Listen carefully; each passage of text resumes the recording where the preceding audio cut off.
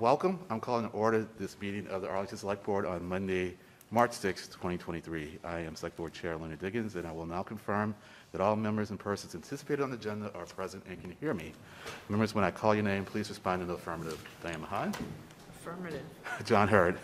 Yes. Steve DeCourcy? Yes. Eric Helmuth? Yes. Staff, when I call your name, please respond in the affirmative. Sandy Pooler? Yes. Doug Heim? Yes. Ashley Meyer? Yes. Tonight's meeting of the Arlington Select Board is being conducted in a hybrid format consistent with Chapter 107 of the Acts of 2022, signed into law on July 17, 2022, which further extends certain COVID-19 measures regarding remote participation until March 31st, 2023. Before we begin, please note the following. First, this meeting is being conducted via Zoom. It is being recorded and is also being simultaneously broadcast on ACMi. Second, persons wishing to join the meeting by Zoom may find information on how to do so on the town's website. Persons participating by Zoom are reminded that you may be visible to others and that if you wish to participate, you are asked to provide your full name in the interest of developing a record of the meeting. Third, all participants are advised that people may be listening who do not provide comment, and those persons are not required to identify themselves. Both Zoom participants and persons watching on ACMi can follow the posted agenda materials also found on the town's website using the Novus Agenda platform. And finally, each note tonight will be taken by roll call. So next on the agenda is the land acknowledgement. I would like to read the land acknowledgement that the board supported in the spring of 2021 and that was adopted at the 2021 annual town meeting. We acknowledge that the town of Arlington is located on the ancestral lands of the Massachusetts tribe. The tribe and indigenous peoples from whom the colony, province, and commonwealth have taken their names. We pay our respects to the ancestral bloodline of the Massachusetts tribe and their descendants who still inhabit historic Massachusetts territories today. So, next item on the agenda is an update on the town manager search process.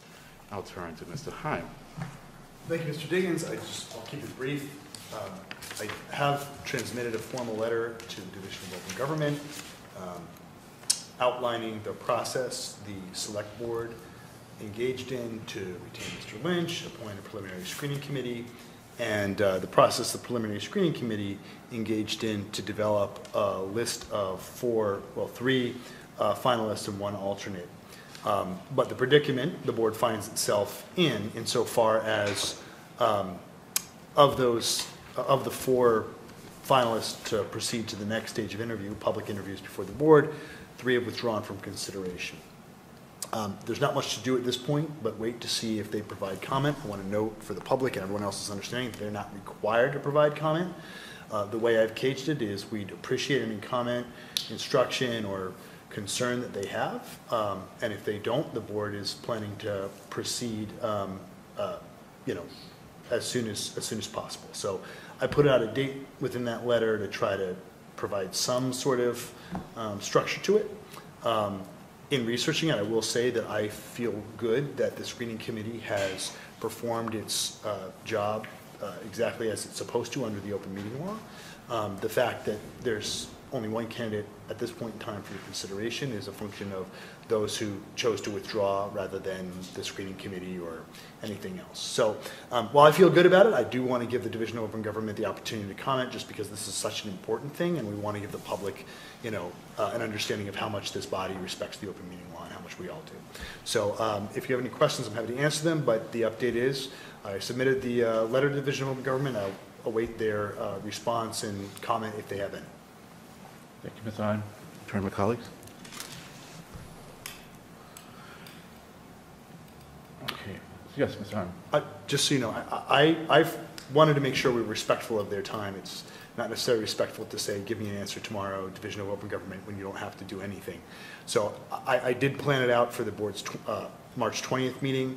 I understand we'd all like to move faster than that, but I just didn't want to submit a letter and say, please get to us within a week. So I built it out with that time period in mind.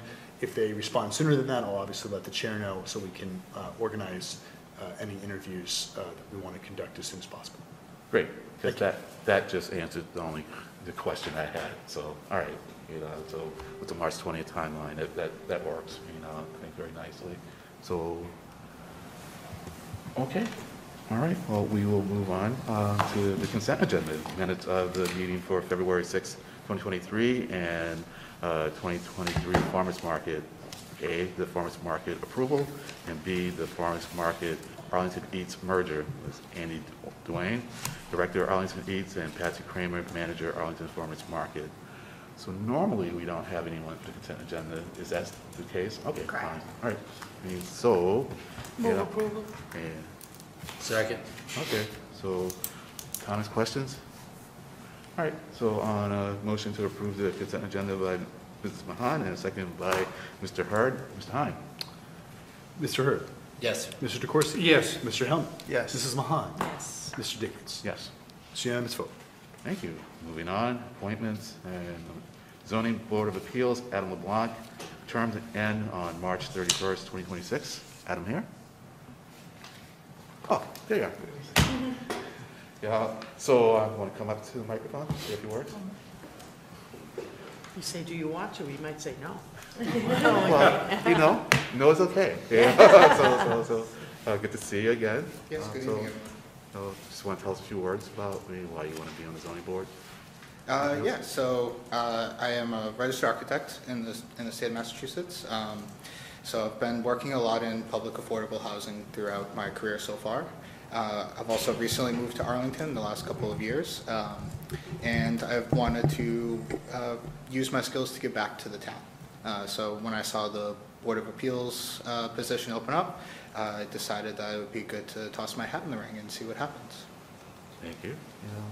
So, Mr. Helmuth.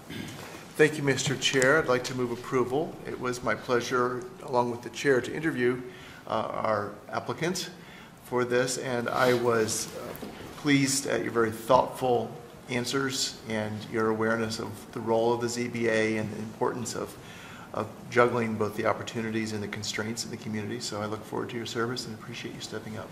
Thank you. Second. Anyone else? Yeah, I mean, I enjoyed interviewing you too, and your CV with all your work with affordable housing is certainly a big plus. So yeah, I am very enthusiastic about seeing you join the ZBA, and I think well, we'll see how long before you're a voting member. But anyways, as you, if you don't know already, the role that you are going to play is really important, and the more familiar you are with things, then the more you can contribute, not only as associate member, but as a full member. So on a motion to approve by Mr. Helmuth and a second by Ms. Mahan, Mr. Hine. Mr. Hurd. Yes. Mr. DeCoursey. Yes. Mr. Helmuth. Yes. Mrs. Mahan. Yes. Mr. Dickens. Yes. It's unanimous vote. Thank you, Adam. Thank you. Thank you. Mr. Appreciate it. LeBlanc. So number 7, Transportation Advisory Committee appointment. So we have James Stubbe. Hi. Hi. So you're moving up, I go from volunteer to being part of the actual voting team. yeah. I've been volunteering for a year. So a bump up in pay too, right? so anyways, want to tell us a little bit about why? So I've been in Arlington now for 8.5 years after a number of years raising the family in Newton. I love it here. And I walk everywhere in Arlington, so it was a natural for me to look at the traffic committee and understand the issues with crosswalks and everything else that are in town, because I go through them all the time. I've put thousands of miles on since I've been here. I spent the last 31 years working at Raytheon and retired about 4 years ago now. So I have a lot of extra time to walk around. And I like working with TAC and doing everything that we've done so far. I worked on the Victoria Summer Street crosswalk, which I don't know whether that came to all of you or not. That was a piece of work that I did recently. And, being involved in that makes me feel like I matter to the community. And that's kind of very important to me as being part of Arlington. Thank you. Ms. Mahan? I'd like to first move approval and say you definitely have a leg up, footing in, all those phrases, being an associate member, and you're also aware of the fact that we send a lot of areas to TAP that always gives their expertise and really exemplar opinions in terms of, you know, what we can do. And a lot of times, what we send you along with the request, as you know, isn't necessarily the final product, which is why we have. And there's opinion in one perspective, and we got to understand multiple perspectives. Exactly, and since you're an associate member, I know you're aware of the most recent, I'm not sure if it's appeared before TAC officially, but the Gray Street, Churchill, Gloucester Ave Way. So that'll be the next thing coming up that will certainly look to your and your colleagues' expertise to maybe Right. lend a little insight if there's something we can do there, so thank you. We're also trying to work on sort of a larger guideline, which I have a friend that works, she's a senior planner for Walk Boston, so I scarfed all of their materials on what they do for their intersections and crosswalks and everything else. They freely shared to us to be able to take it and modify it for Arlington, so we're going to be working that as part of TAC behind the scenes, so when any one of these comes up, we at least know what the options are and kind of the ballpark and the price range, because members don't want to come back and say, well, here's a $6 million answer and we've got $50,000 or $20,000 or whatever the number is. We don't want to be putting in that kind of effort if we know we don't have the budget for it. So we kind of want to have a little bit more knowledge there. So I think that'll help us all. We do seem to have an awful lot of them come our way. So. Yeah, and sort of just rotating out in the strata is the chair, I think, at the last meeting, something that Arlington has not done, but we're starting to put out there is sort of what I'll call raised roadways. Okay. So I'm not saying that that is official, but that is just something if you can sort of keep in your toolbox, just moving forward. And I don't know if that's something that's cost prohibitive, and I know it goes case in point to each area that comes before TAC. So I just wanted to put that out there. Thank you, Mr. Chair. Welcome. Mr. Hellman? Gladly second that, and second my colleague Ms. Mahan's comments not only about Gray Street and Churchill and all the other projects that we throw at TAC. It's a lot. We really appreciate the hard work that you do. I just wanted to mention, I think to that point of Arlington may be at a point where we are, some of us in the leadership at least, are more interested in some of the infrastructure-based traffic calming, including raised roadways and speed tables. I recently had a conversation with the DPW director, Mr. Rademacher, about that, and he sent me a guideline from another community that was really well done. It was really a rubric, a set of rules about sort of what solutions could be in place where in their town. And I thought that was a really interesting idea. You've got plenty to do on the TAC, but I noticed when you said you thinking about rules, thinking about guidelines, I think that might be a good solution for Arlington, so that we're not just solving each situation blindly as if it weren't, but that we're in context of, you know, of awareness and kind of a townwide analysis. So, and part of what you both just said too is what's on the table and what's not on the table, not to use the pun, but yeah, and the cost and all of that. So yeah, that's good. So thank you. Yes, and we've worked together a lot, so I have a lot of confidence in you, what you bring to the board, you know, for what you've been doing, which has been great, you know. So thank you very much, James, and looking forward to working with you more. And yeah, we throw a lot at TAC, you know, maybe too much for the number of people that are there, but there's a solution to that, you know, and so we can get some more people perhaps. And so we'll have that conversation with the chair at some point, because, you know, if we need to get results faster, there's a solution, you know, so we can work on that. But any comments? All right, so on a motion to approve the appointment by Ms. Mahan, and a second by Mr. Helmuth, Mr. Heim. Mr. Hurd? Yes. Mr. DeCoursey? Yes. Mr. Hellman? Yes. Mrs. Mahan? Yes. Mr. Davis? Yes. It's unanimous vote. great. Thank you. Thank you. Nice to meet you. Yeah. So, on to warrant articles hearings. So we have article number 6, bylaw amendment, conversion of gas station dispensing pumps to self-service operation. And then let me pull up, and I think I recall from memory that's going to be in the stamps.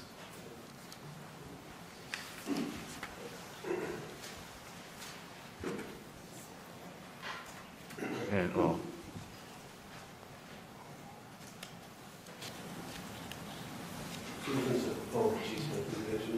Initial introduction. that's fine.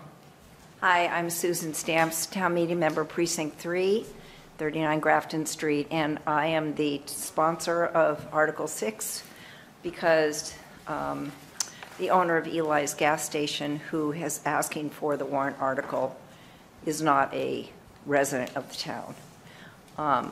I voted against it last year, but I think they made the change that I was looking for this year, which was to have a full-service pump as being part of the local bylaw, rather than someone sitting and having to press a button asking for special service, that I think a lot of people are going to be uncomfortable with. So I'm very happy about it, and I'd like to introduce Attorney Leone, who's representing the proponents. Thank you. Good, thank you.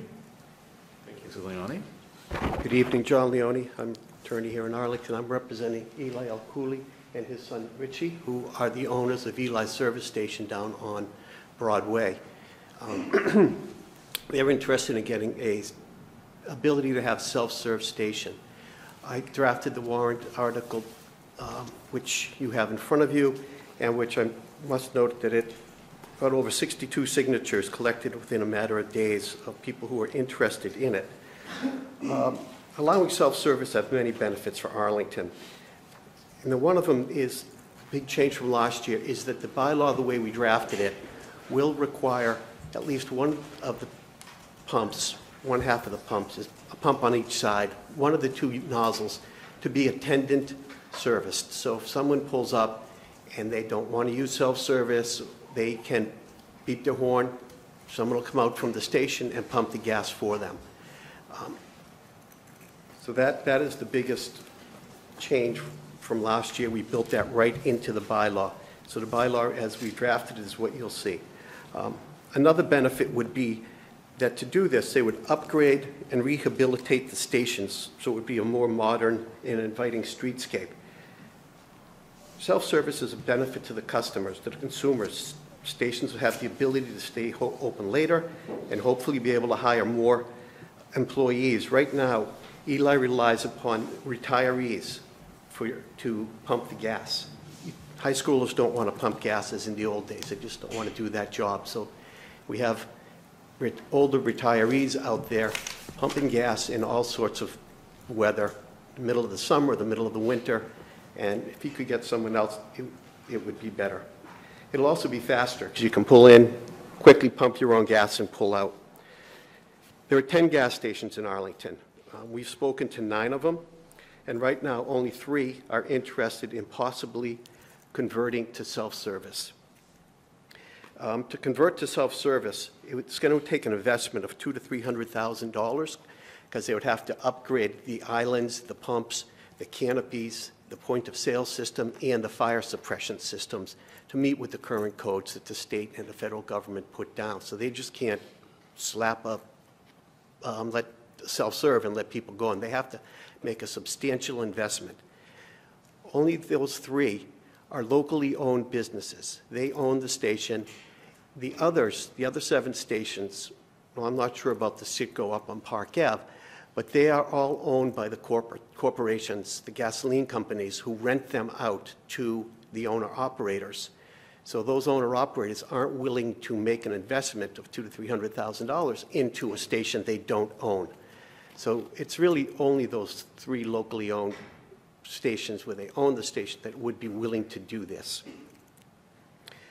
There are also, if I'm going to add as an aside, there are 4 electric charging stations in Arlington. That these are all self-serve. None of these have a requirement of having an attendant at them.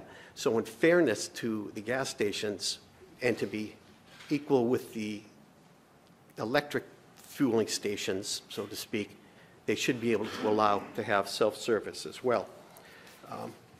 We as a town should be encouraging these small locally owned businesses any way that we can, and this is one way we can encourage a small locally owned business to stay in business and to stay in town and to keep our economic areas vital and vibrant. Gas stations make most of their money, let's face it, on the service stations and the inspections. They only make 10 to 12 cents a gallon markup on a gallon of gas. If they're paying their attendants $17 to $20 an hour, which is what they have to pay nowadays, they have to sell 170 to 200 gallons of gasoline per hour just to pay the attendant. So if that attendant was freed up to do service work or something else in the station, it encourages the owners to stay in business and be able to stay in business and actually make a vibrant business and a going concern. The elderly and disabled. The ADA and the Massachusetts gasoline station law require that disabled and handicapped, if you have a placard or a handicap plate, the station is obligated to have someone come out and pump the gas for that person, and those, the handicapped and the disabled, would be serviced from the self-serve pump at the self-serve rate. They wouldn't be penalized and be charged the higher, if they even do a higher rate for the attendant served. So that's, that's what ADA requires, and that's obviously what we'll do. And this bylaw, as we've drafted it, is in full compliance with the Mass gasoline law and the ADA. So I don't know if you have any questions of them or not, but they're willing to answer any questions you may have. And we just ask that you all vote in favor of this so that we can present to the town meeting a unified Board of Selectmen vote. Thank you. Any questions? Select Board. I'm sorry, Ms. Mahan. So, Mr. Hurd. I don't have any questions. I was in favor of this last year. I think I like self-serve. I think I said this last year. I'd rather just go and do it myself. And I think really the only objections that I heard was the relative to individuals with disabilities, and I think that's been addressed with the full-service pump, where you can come and you can see that this is full service. So I'll move positive action. Second. Okay. So, Mr. Corsi? Yeah, thank you, Mr. Chairman. Just a question for Mr. Archie. In terms of the employee who has to be on call, right now, how many people do you have pumping gas, and how will that change your structure for employees if this bylaw is passed? So right now, there's 2 attendants. There's one morning shift and there's a night shift. So basically, what we're trying to do is just get them out of the cold.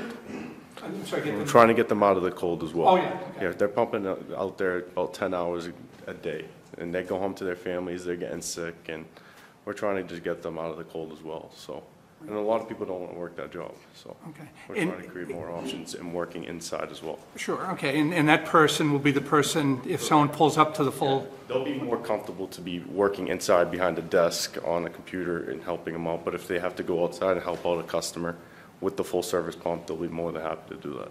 Okay, all right, and you're comfortable with that setup? Because I supported this at the select board level last year. I didn't support it downstairs at town meeting because frankly, I felt like we should either remove the prohibition on self-service in its entirety, and then the individual gas station owner can decide whether they want a full-service model or self-service model. But from what Mr. Leone said and what you're saying, you're comfortable with this setup having a full-service pump.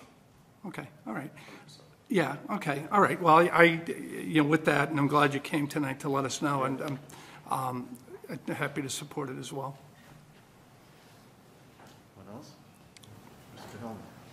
Thank you, Mr. Chair. Good to see you again, in person this time rather than the remote experience of our businessmen last year. Yeah. I do have some questions, and some of this may actually be for town council. First of all, with the way that the text of the bylaw has been drafted in the warrant article, I noticed that it does have the take any action related there too, but would we, in our motion or town meeting, have any ability to modify the text of the bylaw as proposed in the warrant article? Mr. Chairman? Yes. I think that while those are ultimately, the scope question is ultimately within the purview of the moderator, Right. I think there would be some room to modify this proposal. It might not be something that you could add a lot of further substantive conditions to. you might be able to remove some of those conditions. So I don't know that you're necessarily wedded to every single piece in, if that makes sense. Thank you, Mr. Attorney Heim. A follow-up question or a different question for Attorney Heim. You noted in your very helpful, as usual, memo that the notification clause may be preempted by, I believe it was state or federal law. Could you elaborate on that? Correct. I'm not certain whether or not, I'll just be frank with the board, I'm not certain whether or not a local bylaw could add conditions with respect to certain like environmental regulations that you're required to post on a gasoline pump. I don't know whether you can say, you know, you have to be aware that the combustion of fossil fuels carries with it certain risks. I'm not personally certain of that. There's a wide cadre of, you know, state and federal laws that could impact something like that. It'd be kind of like somewhat analogous to adding an additional warning on like a pack of cigarettes. So I'm not 100% sure whether or not it'd be preempted. Usually we have clauses in our bylaws that would allow you to, you know, excise a portion of it without invalidating the entire thing. So it's not a huge deal. I just wanted to make sure the board was aware of it. Okay, thank you. If I may, Mr. Please. Mr. Helmuth. Of course, Mr. Mahoney. A lot of that language is already on the pumps regarding the carcinogenic properties of gasoline, and this language that we put forth was lifted from the city of Cambridge and their bylaws. Oh, great. That's very helpful. Thank you. Okay. Mr. Heim, please. This is just Attorney for the Heim. public. It's Mr. Leone has well-researched this, obviously. I just want to let everybody know that city ordinances do not go to the Attorney General's office for review. So oftentimes we get great ideas from Cambridge, Somerville, Boston, but nobody looks at their things until somebody objects. So I just want to set the table that a lot of times they have great ideas, and it's something that may or may not be as easy for us, Yes. just as a heads up. Yes, thank you. Thank you. In its wisdom, the law requires more adult supervision of towns when it comes to lawmaking. So it should the AGO, the Attorney General, have a problem with that? Would that affect the viability and invalidate? Can they just invalidate that part of the bylaw? Would the rest of it stand? Mr. Chairman? Yes. Correct, that's right. I'm not worried about it from the perspective I think it would invalidate the rest of the action. It's just something that, you know, we've seen recently with some unfortunate outcomes. For example, the rodenticide bylaw that we tried to pass. That was the whole sort of kit and caboodle. This would only be a tiny piece of it. Okay. And finally, just looking at the proposed text of the bylaw, I do support this, by the way, unquestionably, as I did last year. So it talks about there being at least one full-service attendant employee dispensing system. And I think, Mr. Hyman, your memo, you kind of interpret that to mean that there would be a full-time employee there all the time. But this refers to more hardware or hardware plus the employee. And I wonder if the proponents could at least elaborate on the intent. The intent was that as you pull up to a gas pump, it's two-sided, and there's a nozzle on each side. One of those two nozzles will be for the attendant serviced side. So if you have three pumps, three pumps, six nozzles. One of the six nozzles will be attendant, usually the front one, it's closest to the door. So the attendant can walk out. So we'll have an attendant there while the station's open to service that nozzle. Okay. We're trying to think of a little better word than nozzle and pump, and so I found that language in the other bylaws. No, I just wanted to, Trying to describe what we're talking about. Yeah, okay. And finally, I think it's helpful that you surveyed the stations in town. Did you survey them with this particular proposal, or just the idea of self-serve gas in general? The idea, Eli talked to all of them, I talked to one or two myself. Yeah. And just the idea of a self-serve, if they were interested or not. Yeah, okay. Yeah, and so 3 of the 10, well, 3 of the 9, I haven't spoke to the new Citgo owners, but I don't know if they're a renter or not. That's good. Thank you. And I think I appreciate that this is minimalist. You know, I think that last year at town meeting, maybe things got a little bit complex, but it's been useful to me in my own education to understand that the existing ADA law already puts out the requirements. The existing state law has the safety, requirements. So I think it's good that this is clean. I'm glad to see this back again. So thank you, Mr. Chair. Yeah, same here. So you asked all the questions I was going to ask, and then some. So nothing more for me to add other than I support it. So this is a hearing. And so does anyone in the room or in Zoom land have anything you want to say? Ms. Stamps? Hi, Susan Stamps, Town Meeting Member, Precinct 3, 39 Grafton Street. Just one thought I wanted to say. I think this would be an awesome thing for town meeting to pass because it's consistent with our towns in recent years, really trying to be fair, inclusive, have it be a welcoming place for everyone. Across from the Starbucks in Concord, there's a gas station with 4 pumps. One of them is full serve, but I don't know if they're doing it because it says full serve with a different price. I don't know if they're doing that because there's a town bylaw or if that's just what the gas station owner wants to do. I would suspect that most cities and towns who have self-serve gas stations, they're all that way.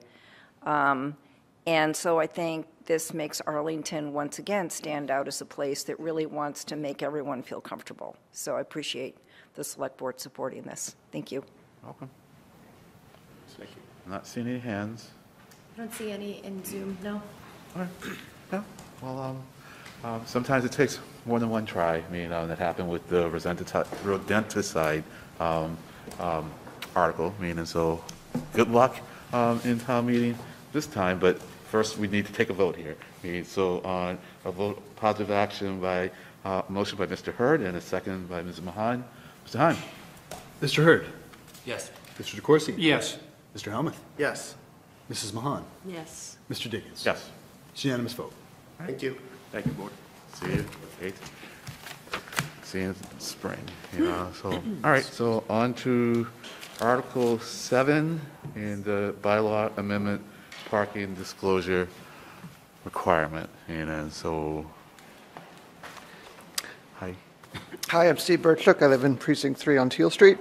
I don't know if you read the attachment I sent, but I propose this bylaw because I hear a lot of conversations about overnight parking, but then I also hear people want overnight parking because they didn't realize they couldn't park on the street. So I guess the goal of this bylaw is to set a standard so people are at least informed when they come here. So if we talk about overnight parking or pilot programs or change the rules, it's not a reaction to, well, I already live here, I'm in trouble. It's more like, I knew when I came in. So, and I was actually kind of curious, a lot of anecdotes. I did a very unscientific poll on the Arlington List Facebook group, and of like 500 people, 30% said they had no idea about the restrictions. So the the idea is just that if somebody were to, and my neighbor actually bought their house and they didn't know about the overnight parking rules, so they did a major renovation, didn't have space for one of their tenants' cars. You know, fortunately we live on a private way. We're good neighbors. We let them park there. But like, if you can buy a house or rent a house and not know, I mean, immediately people could ask, but apparently people don't. So this is just a way of maybe setting a baseline of expectation. I actually could go through more, but I'm assuming you. No, it's fine. I mean, you've read this, so. Short is fine. We generally, Yeah. I won't say generally, we always read all the stuff that we get. Okay. I mean, so we're all set there. I mean, so I'll turn to my colleagues. Let's see if anyone wants to speak to it. I'm still deciding. All right. You know, so if no one has anything to say at this point, then we'll turn to. I guess I have a question. Yes, please, Mr. Hellman. Thank you, Mr. Chair. Thank you. Are you aware of any other communities that have done anything like this for guidance on precedent? I did ask people. I asked some people who were formerly in town government or are in town government. Apparently not. So this could be new. Town council seems to think it's nothing preventing it from happening, but. I'm seeing a nod from Attorney Heim. Correct.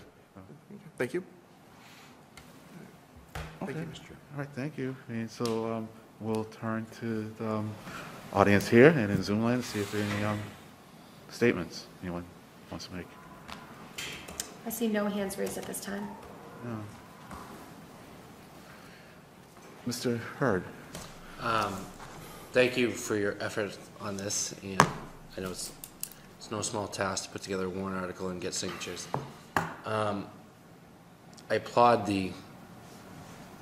what you're trying to accomplish here, and I think we've been dealing with the overnight parking issue for a couple of years, and part of that discussion has always been, I moved to the property and didn't know that there was parking restriction.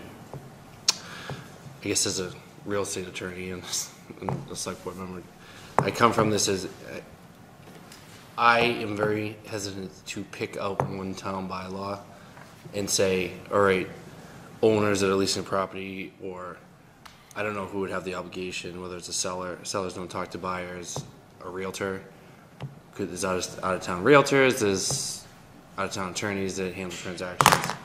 I'd be very hesitant to pick out one town bylaw and say that when you're representing somebody that's buying a house or selling a house or leasing a property, you have to know this one town bylaw.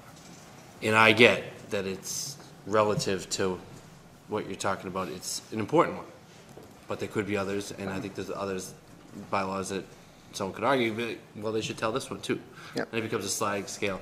And we as attorneys, realtors, if you're someone that just leases property, who are much less likely to be aware of both bylaws and state laws, but we're all generally schooled on state law because that's who would affect certain types of transactions like this.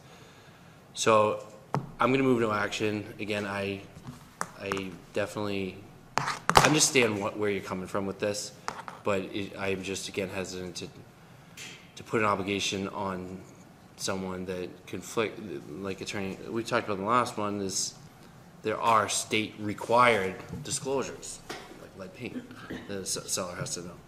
And I would be hesitant to start adding to the list of town bylaws that someone has to disclose. So again, yep.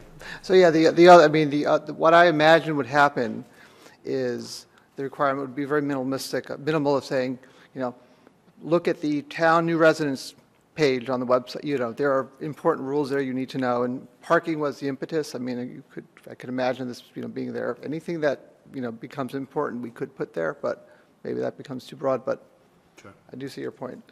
Yep. Did I move no action? You did. Yes. Okay. Yeah. No problem. Yeah. Mr.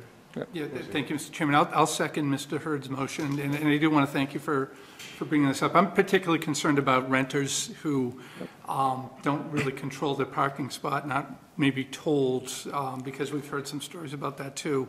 In terms of buyers, I think Mr. Hurd makes a good point in terms of what can be in there. I'm also concerned about enforcement and who's going to undertake the enforcement and how that would work. And I think in a purchase and sale situation, it's probably that the buyer probably has a higher responsibility to know what the parking is as opposed to a renter. But it does concern me to pick this out. As I said, the enforcement, but I do think the more we can get the message out to realtors in town that is something that people should be aware of it, and not so much through a bylaw, but through word of mouth. But I think it's an important issue. For me, it doesn't quite rise to the level of putting it in the bylaw. And honestly, I think the conversation is important. So if the result of me coming here is the town does a bit of a push of making this information more prominent on the website and communicates to sellers, and I think that would be a win too. Sure. Having said that, apparently that hasn't worked to date. So. Yes, Mr. Helmuth. Thank you. I will pile on in both ways. I genuinely appreciate your your constructive spirit in this, and I think the reasons for it are really good.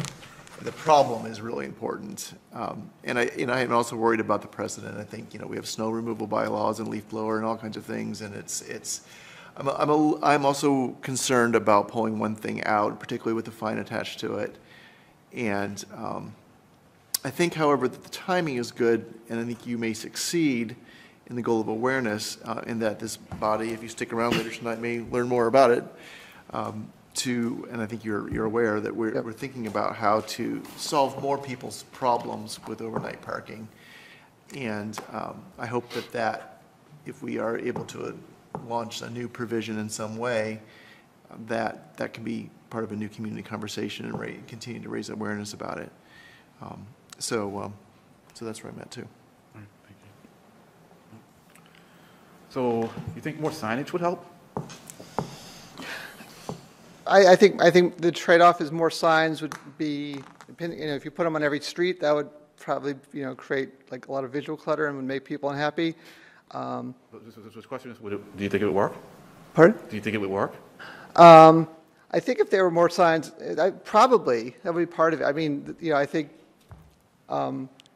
part of me resists having signs on every 10 feet on the I curb. just want to know if you think that more signs would work. I mean, Yeah, I think some signage could help because I think a lot of people are saying the little "Welcome to Arlington," it's overnight parking prohibited. It's I think I noticed it when I first moved here, but that's because there was actually probably less stuff going on because there was less going on in the town 20 years ago. So the sign stood out more. All right. So $100 for a fine. Do you think a higher fine would be an incentive? I think there was a limit based on what a bylaw fine would be. Council Heim mentioned, so I couldn't remember the exact number, but it's around $100. Yes. $300, Mr. Chair. Is a max. Oh, sorry. Yes. All right. Just. I mean, to quite honestly, I believe that this is a weird situation that if suddenly you're like, they never told me, oh, I have this, you're stuck, you live here, you have a lease. So I think it's more of a setting a baseline behavior. There's someone say, oh, look, there's a bylaw about this. This must be important. I can ask my realtor, or realtors will know. Or like I said, if this raises transparency, and if this conversation raises transparency and awareness, I think it's a win. So. Well, I think I'd like to go for putting up more signs. We may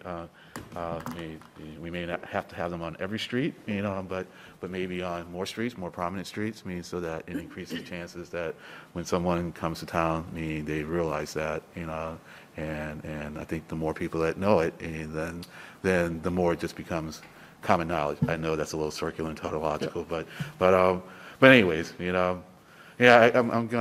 I'm gonna make this unanimous, in terms of the no action. So, any other comments, questions? All right. So on motion of no action by Mr. Hurd and a second by Mr. Corsi, Mr. Heim. Mr. Hurd? Yes. Mr. DeCoursey? Yes. Mr. Helmuth? Yes. Mrs. Mahan? Yes. Mr. Diggins? Yes. It's unanimous vote. All right. Thank you. Thank you. Oh, thank you. Okay. Take care. So moving on, the next article is legal notices. Special legislation allowed digital legal notices. Yes, Mr. MJ. Mr. Chair, I need to recuse myself from this because it is special legislation and I am employed by the state legislature due to the conflict of interest law. All right. Great.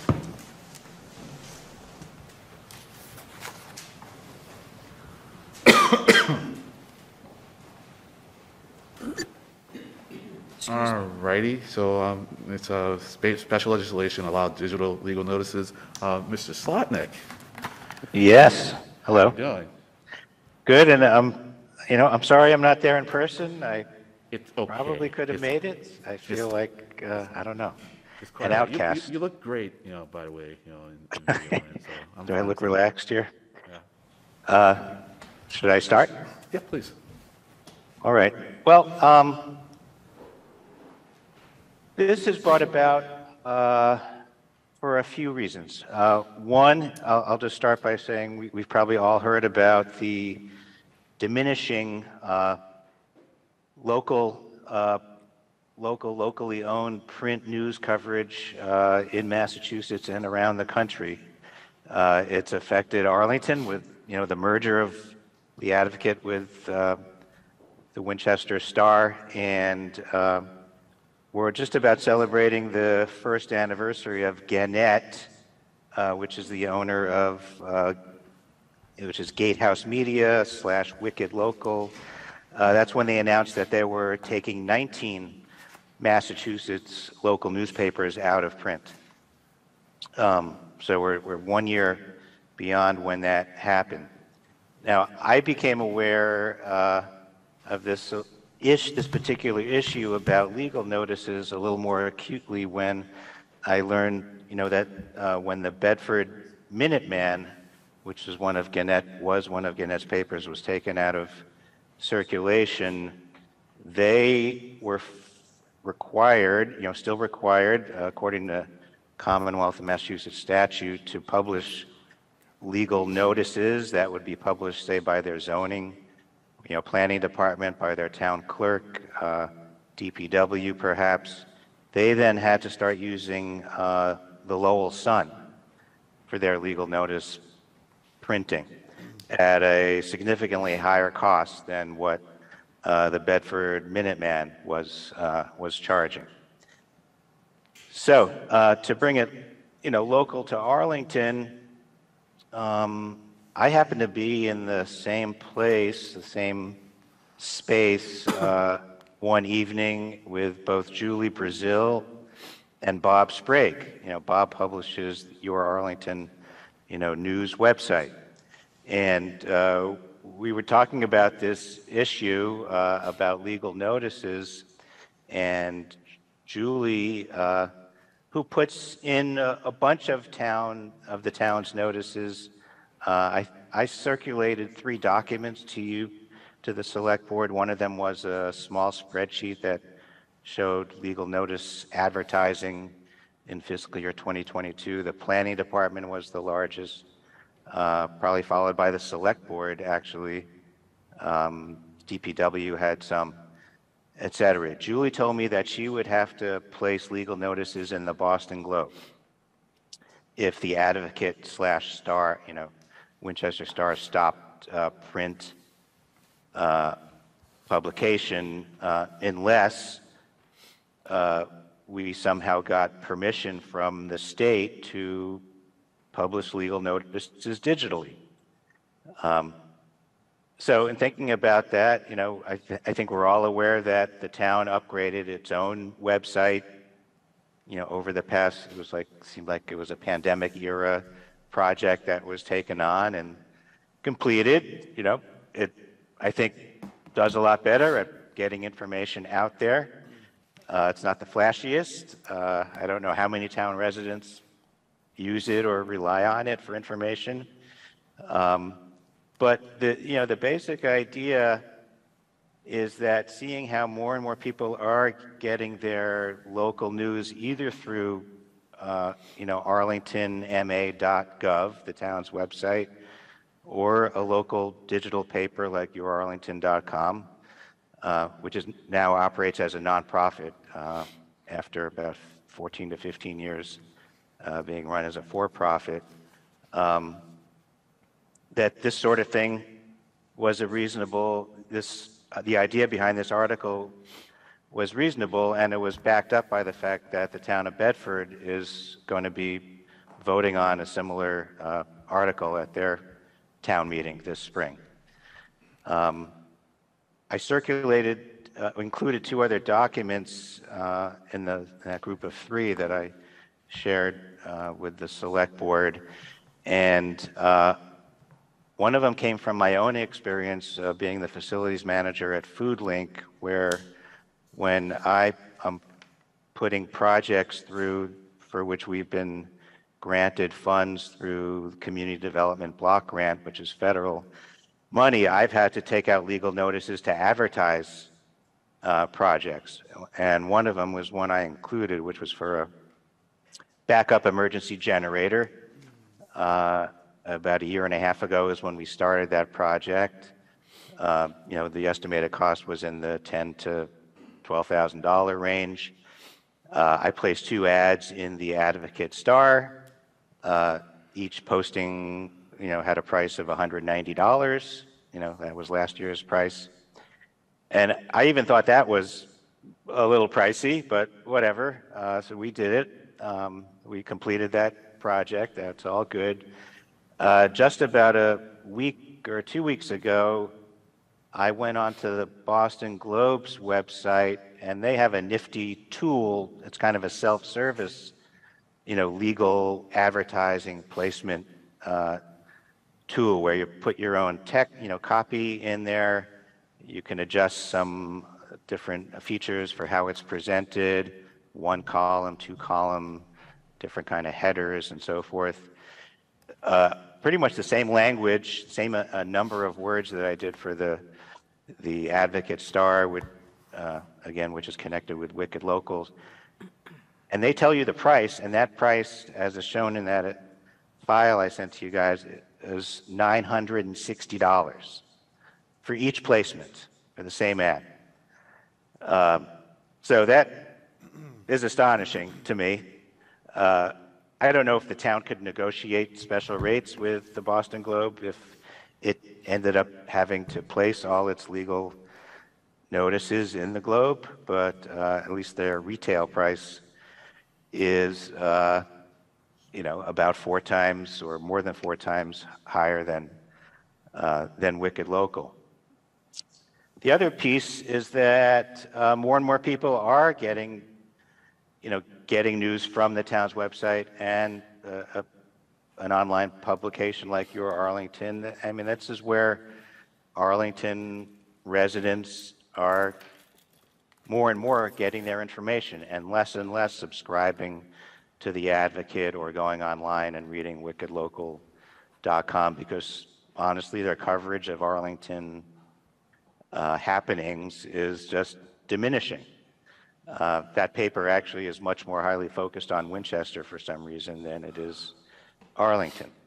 So the idea of this article is just to create a level playing field where anyone who's, say, at whatever, director level, or anyone who's charged, whether it's planning, select board office, the clerk, possibly the health department, DPW, it would give them a choice of whether the notice that they want to publish, that they have to publish, will achieve the results that they want better. If it's printed in the Advocate Star, they could choose that. If they feel they'd really think it would do better in a hyperlocal publication, such as the town's own website or a local news site, they could make that choice. And in the process, probably save, a little money now while the Advocate Star is still in print, and possibly a lot of money if that paper goes out of print. All right, Mr. Slotnick, I think we got it. All right. So anything else you want to add as you wrap it up? No, I just hope you folks will consider and support. Okay, great. So, Mr. Hurd? I just want to clarify, I guess, Attorney Heim. Right now, does the town place ads in digital form? Are we able to put legal notices on your Arlington? Or is this authorizing us to do so? Exactly, Mr. Hurd. The law does not allow us to solely advertise digitally. We would have to get permission from the state to locally be able to advertise digitally only. Okay. I just want to step back and rephrase. So, I guess where I'm going is, I don't think, as long as we have an advocate in print, I think there's some people that use it, and some people that might look in the print advocate in order to get their legal notices. And if all of a sudden the town stops, then they're not going to get their legal notices. But I also think it's important for the town to have an avenue to simultaneously advertise in, say, your Arlington. Are we able to do both right now? So not just exclusively digitally, but would we be able to advertise in both places? Right now, the town is required to advertise in a newspaper of general circulation. We can advertise more heartily and put it more online. We tend to put most of our legal notices on our website already, for example, or a form of them. What I think Mr. Slotnick's article is getting to is that we do not have the choice to not run a print ad.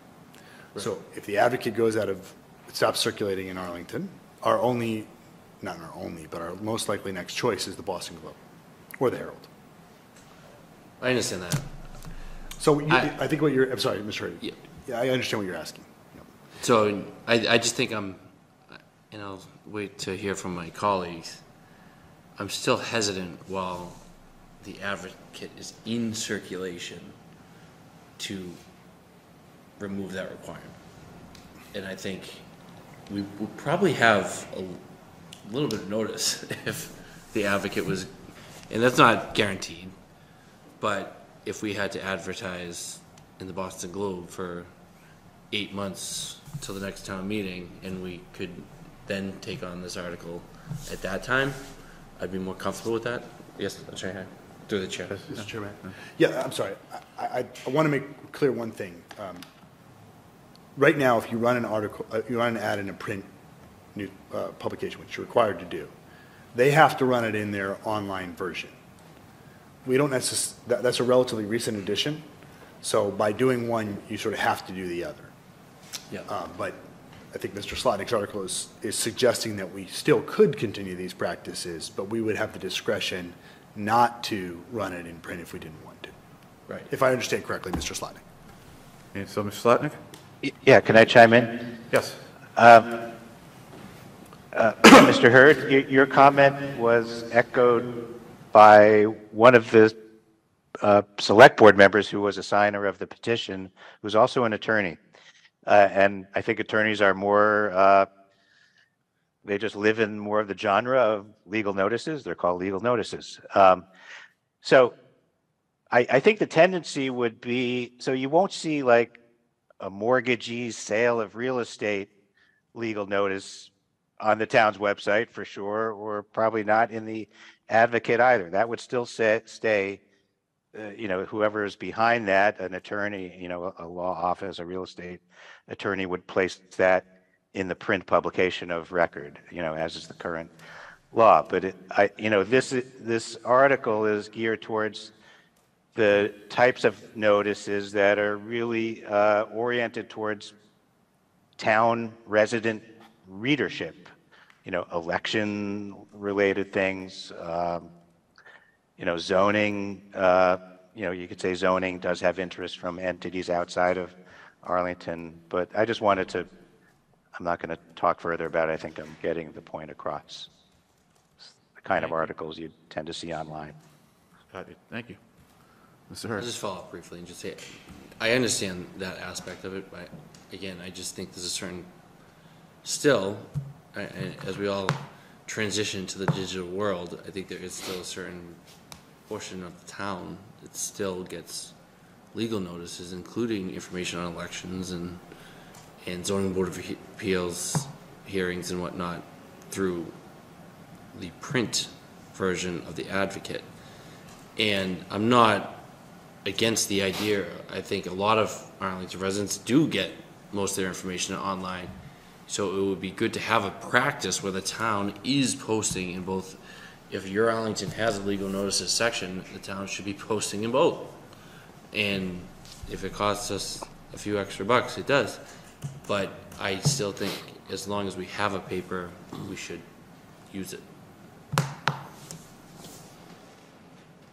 So that's a statement. I mean, no. I'm not going to make a motion right now. Okay, that's fine. I'll see what my colleagues. That's fine. Mr. DeCoursey. Thank you, Mr. Chairman. And thank you, Mr. Slotnick, for bringing this issue up, because I think we're getting to that point where we clearly are going to need alternatives. You didn't send us any proposed language. I see the warrant article. There wasn't a proposed home rule petition that you sent to us. I saw what you forwarded to us, but is that right? Sorry, that is correct. I did not.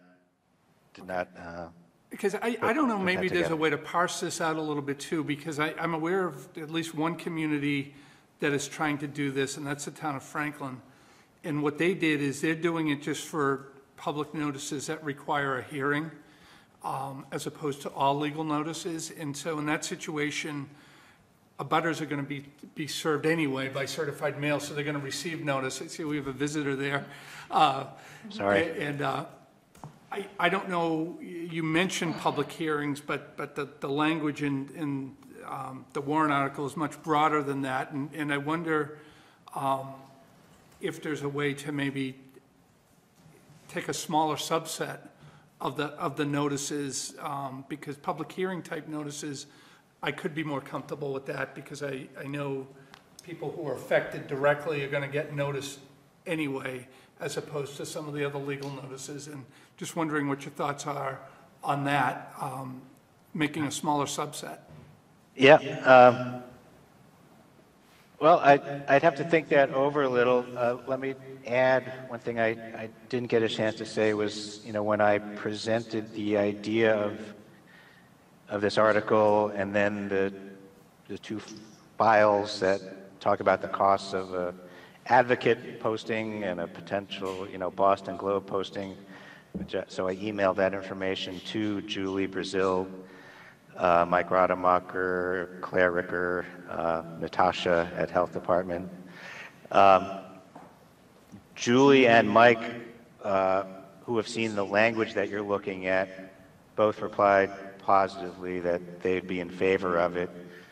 They didn't share a lot of thoughts beyond those words, but I didn't hear back from Claire, and her department probably, as I said before, does publish the largest number of notices, and I was anxious to chat with her, but we just weren't able to do it before tonight.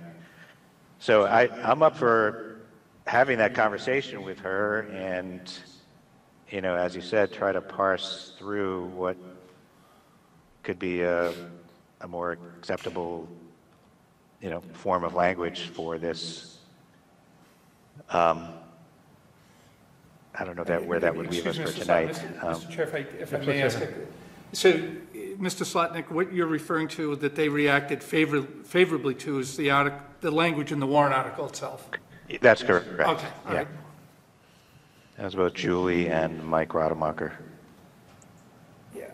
And I just didn't get a response from Claire or from the, I guess, Ashley at the select board.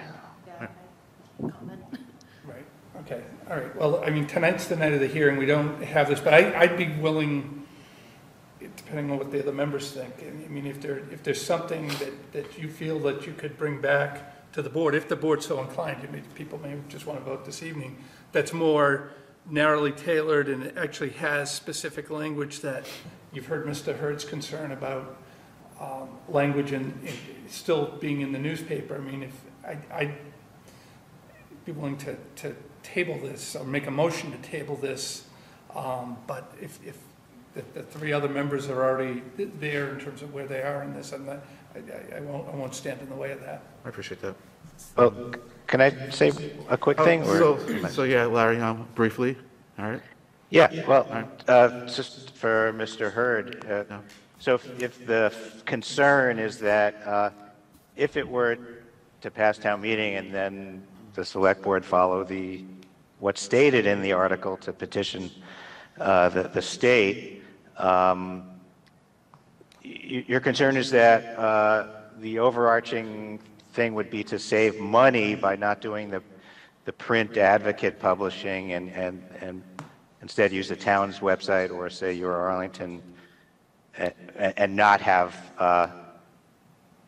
it print published. So if the language were simply changed to make it worded a little differently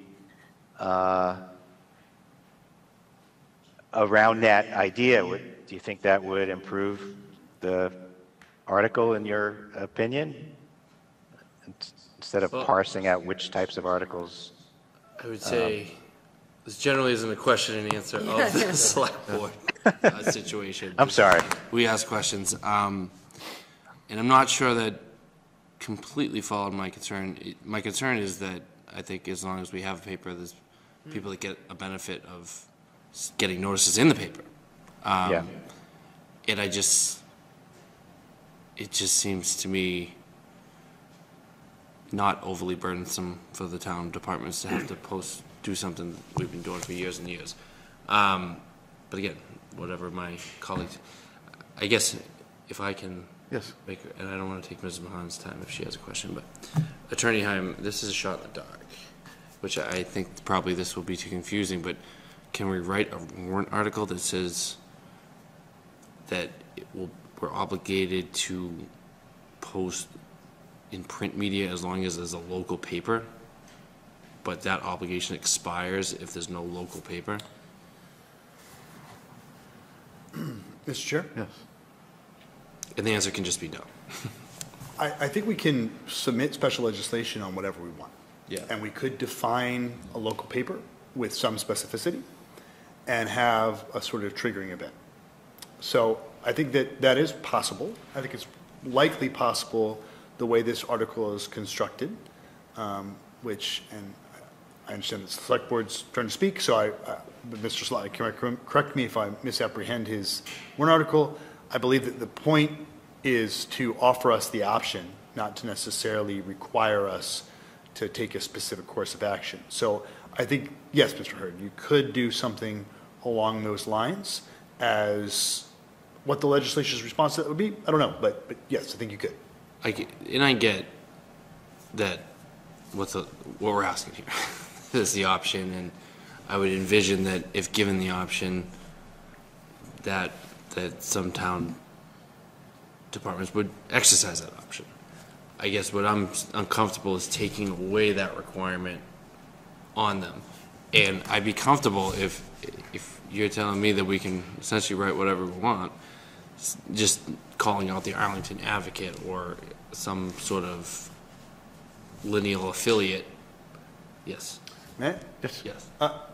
As we've had a previous discussion, sometimes special legislation can get very, very specific. Within 75 feet of Arlington Catholic comes to mind. Yeah. 75 yards. 75 yards. Thank you, Mr. DeCourcy. So, yes, could you have special legislation that said specifically the Arlington Advocate or its legacy,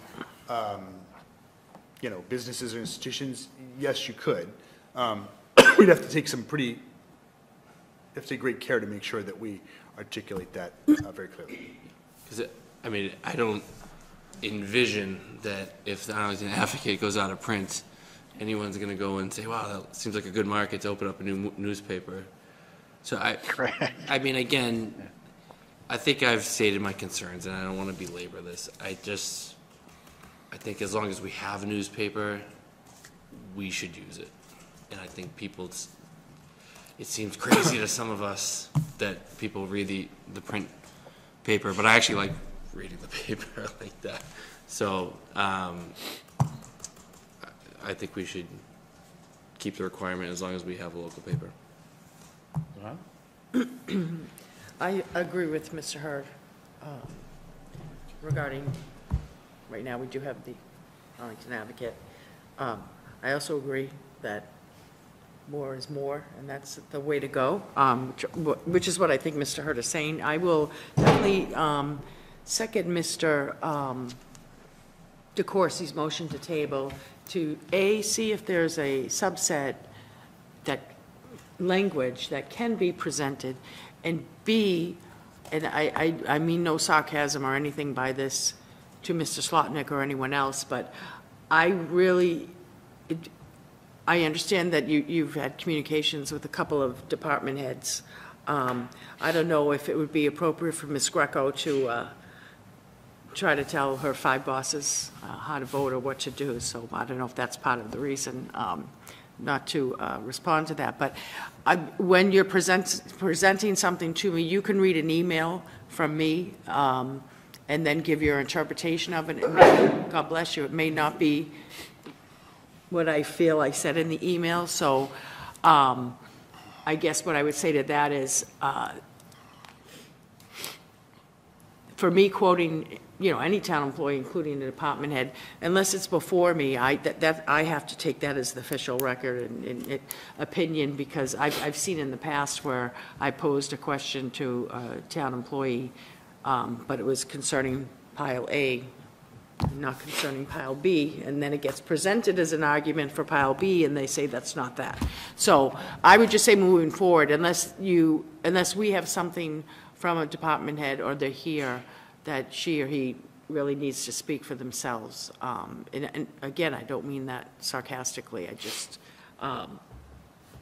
so I guess going forward, I don't know if maybe, I'm not trying to create any work, but if if the town manager was so inclined, that he feels he needs to get a quick sense of how any department head actually would weigh down on this particular issue. But right now, I would not be inclined to support it. I've seconded Mr. DeCourcy's motion to table it to see if some subset language can come up, and moving forward,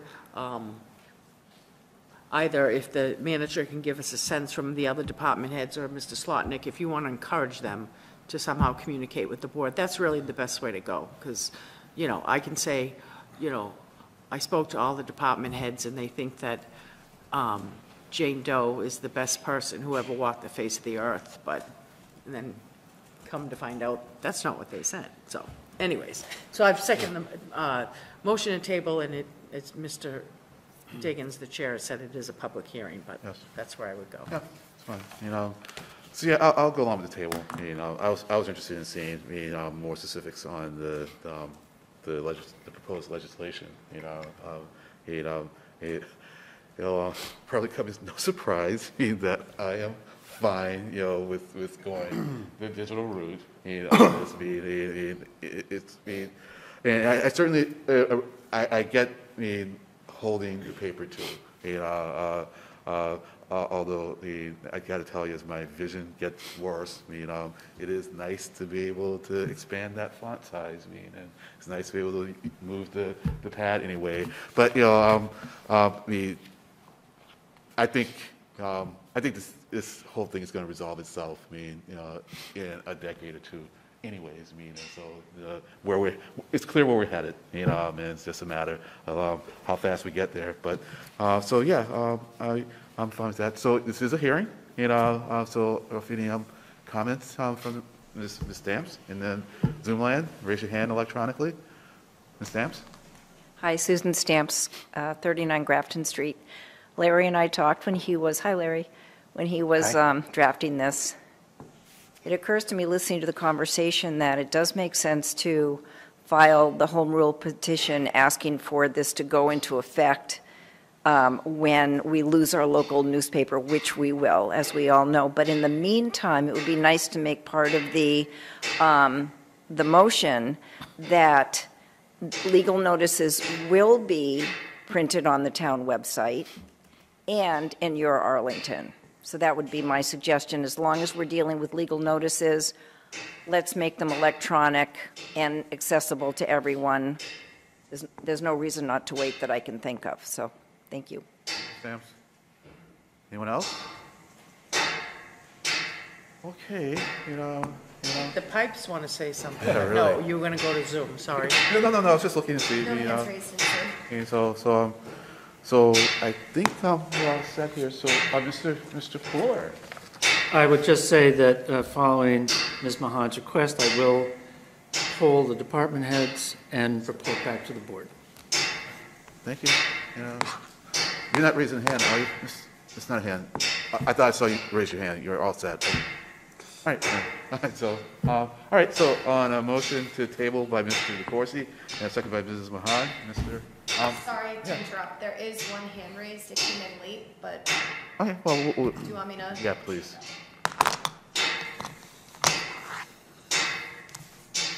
Oh, Danny boy.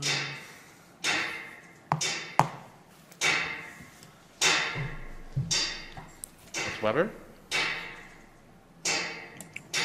My name is Susan Weber, Precinct 17, 1 Watermill Place, Town Meeting Member. I just wanted to say that I, like everybody I know, has canceled their subscription that we had for 10 or 15 or 20 years to the Arlington Advocate, because it was disappointing. And sorry about this. So I'm hoping, I read your Arlington every week, and I'm hoping that there's another way to see the notices, since for people like me, that's the only way we're going to see them. So I hope that you can make some kind of a decision that will ensure that those of us who want to know what's going on in town and look digitally will have the opportunity to find what we need to find. Thank you. Thank you. Thank you very much. So, getting back to you keep raising, so that's not a hand raise. All right, so, okay, no problem. All right, so, on a motion table by Mr. Corsi and a second by Mr. Mahan, Mr. Heim. And if the board just doesn't have to have a vote on this, I'll maybe have a conversation with Mr. Zlotnick to try to see if we can get this into a form that the board can sort of decide, is this something we want to move forward with? Is that a fair? Yeah. Okay. Mr. Hurd? Yes. Mr. DeCoursey? Yes. Mrs. Mahan? Yes. Mr. Diggins? Yes. Mr. Helmuth recused himself. It's a 4-0 vote. Thank you. Great.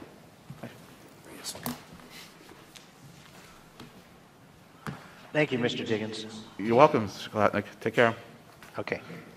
So, moving on to Article number 63, a resolution to file and accept gifts with and from EOEEA for Land and Water Conversion Fund Grant Program. And let's see who that's by. Mr. Diggins, may I? Yes, Mr. Hamlin, go ahead. Oh, okay. No, I guess not. I'm sorry, I have the wrong name there. Go ahead. Thank you, Mr. Diggins.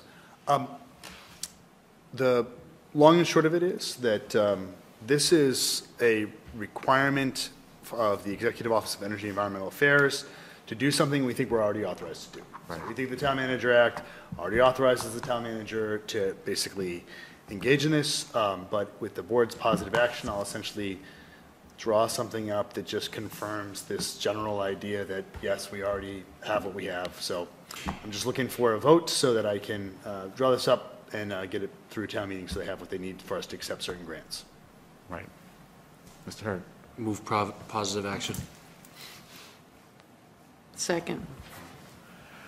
Any comments, questions?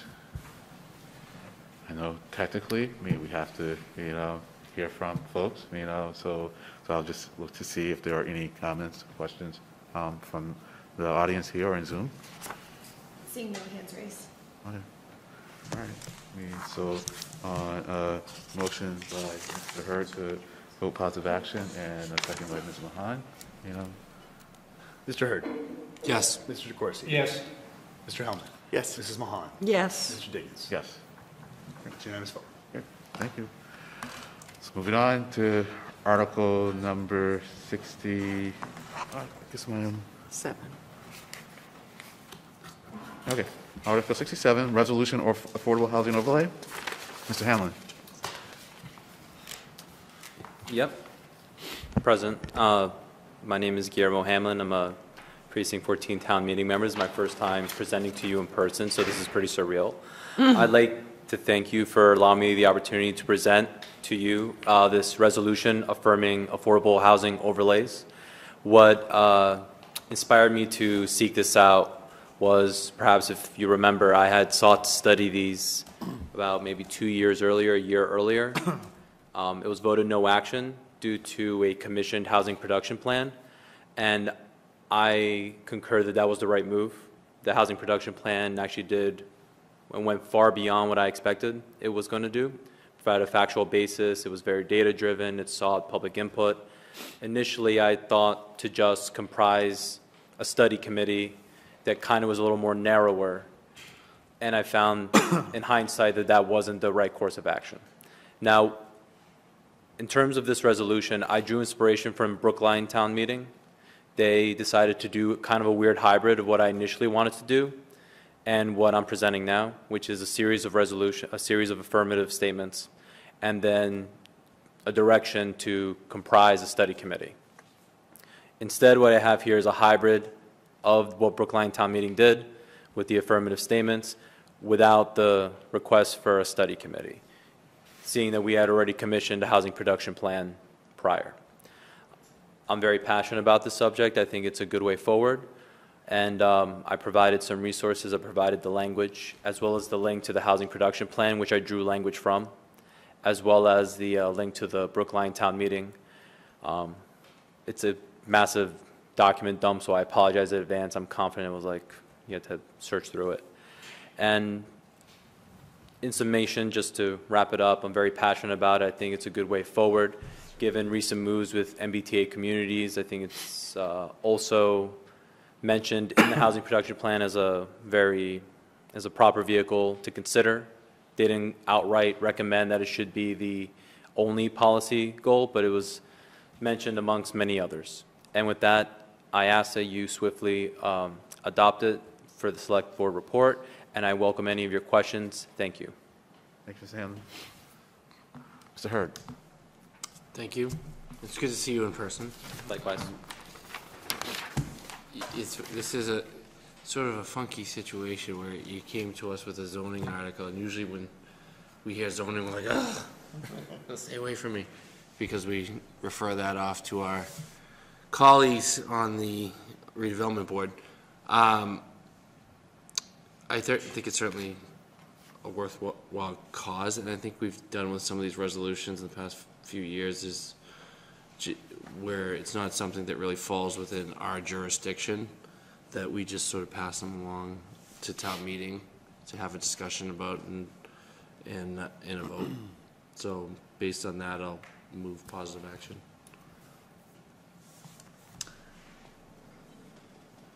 Second. All right. Question, Mr. Helmuth. Yeah, I would also support this. I'm a supporter of the overlay districts. I think I've been encouraged by the evidence I've seen. Other communities have used them, and I've long been curious about them as a tool as applied to Arlington with appropriate study. And I would say with regard to resolutions, I think that it's within town meeting's purview to decide what it wants to make a corporate statement about, whether or not that has a binding result. And my personal view is that town meeting is best served when it's specific to Arlington. I think this is a good example of a resolution that is, and so I'm therefore happy on governance grounds to support it, as well as my personal interest on the policy itself. But ultimately, respect the will of town meeting, and I agree with my colleague, Mr. Hurd, that this is really something for town meeting to weigh in on, more so on the substance than the select board.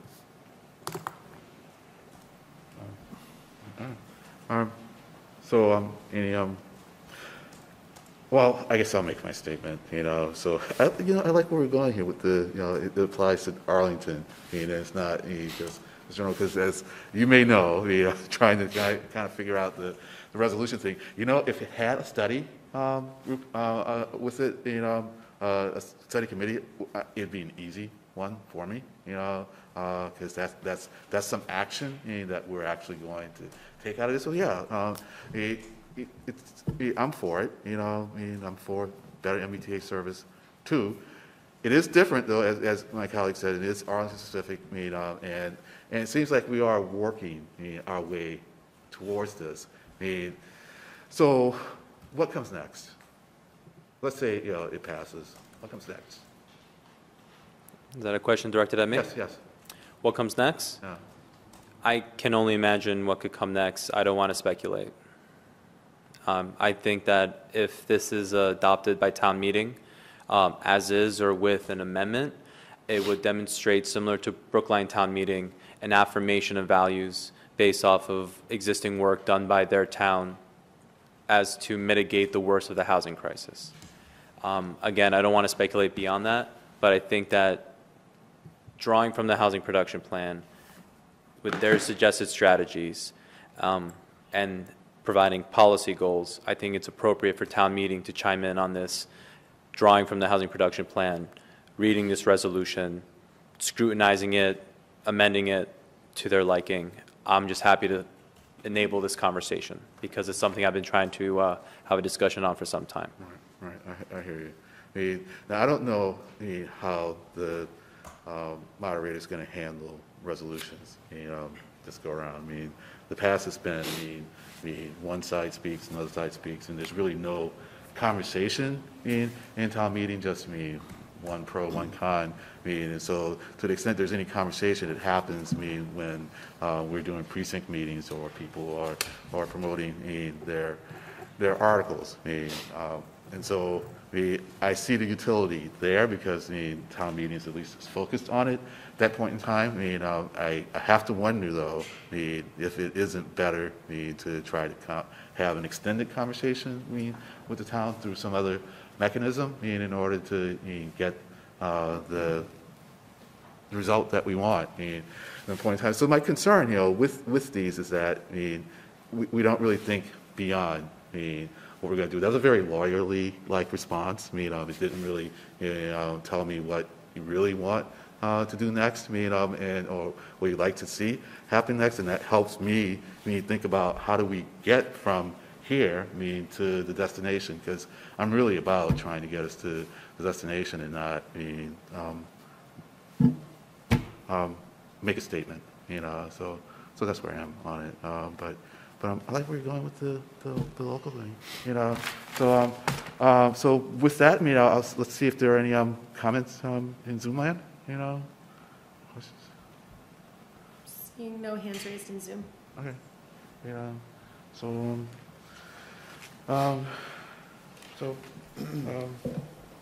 any other comments, questions? All right. So on a motion to positive action by Mr. Hurd, and a second by Mrs. Mahan. Mr. Hine. Mr. Hurd? Yes. Mr. DeCoursey? Yes. Mr. Helmuth? Yes. Mrs. Mahan? Yes. Mr. Diggins? Abstain. Abstain. Thanks. Okay. It's a 4-0-1 vote. Thank you. All right. Excuse me. So Article 68, resolution in-state tuition. Once again, Mr. Hamlin. Thank you. So this is where it gets a little broader, and I am genuinely seeking your guidance on this. And I apologize in advance for any facetious delivery I give here. What led me to pursue this is that I genuinely want to see the state of Massachusetts become as progressive on this issue as the state of Texas. I genuinely think that when it comes to in-state tuition for high school students that happen to be either of mixed status, are themselves undocumented, or of lapsed status, meaning they have a family member that has a green card, they themselves have a green card, but it's expired, and there's that gray area in between where they genuinely send you a sticker to put on the back of your green card to give you a little bit more breathing room, that shouldn't disqualify you from pursuing higher education. As I've submitted in my resolution as well as the supporting documents, I think that there is enough interest from local agencies in the state of Massachusetts, nonprofit groups, as well as I think it's very clear that there have been many state legislators who have been wanting to tackle this for some time. The reason why I pursued a resolution, because I believe that town meeting can, as I said, scrutinize, amend, and advocate for this so we can enable the state legislature to act in an affirmative fashion rather than compelling them to demonstrate our values. The way I see it is that imagine, although I don't want to speculate too much, but imagine if there is a Arlington High School graduate or even the Minutemen. It doesn't make sense to me to invest in them with public dollars just to cut that off.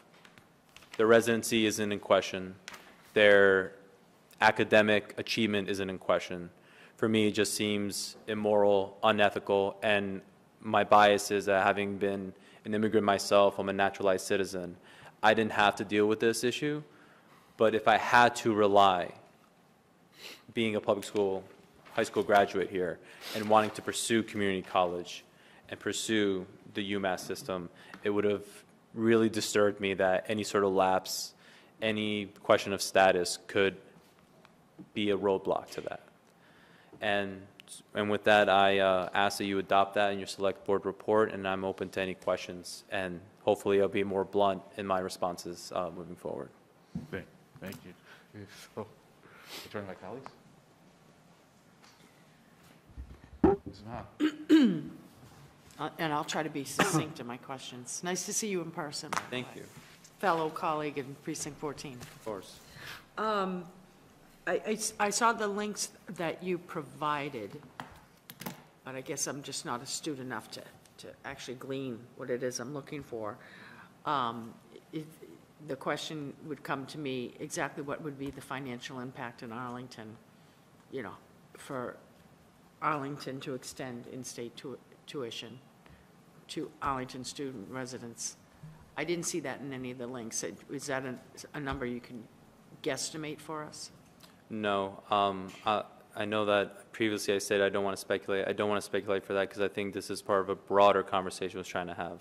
while the previous resolution was very within scope about Arlington, this one seems to be a little broader.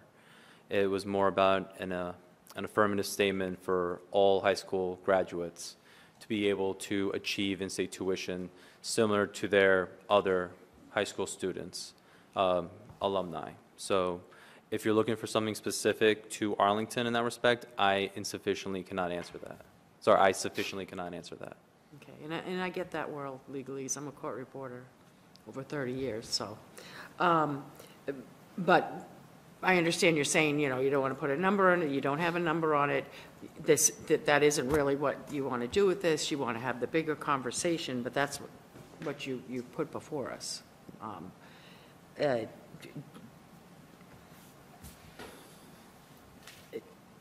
And I understand you're saying that, you want the state to have this conversation, which I think they are having this conversation. It's the outcome of those conversations that you dispute.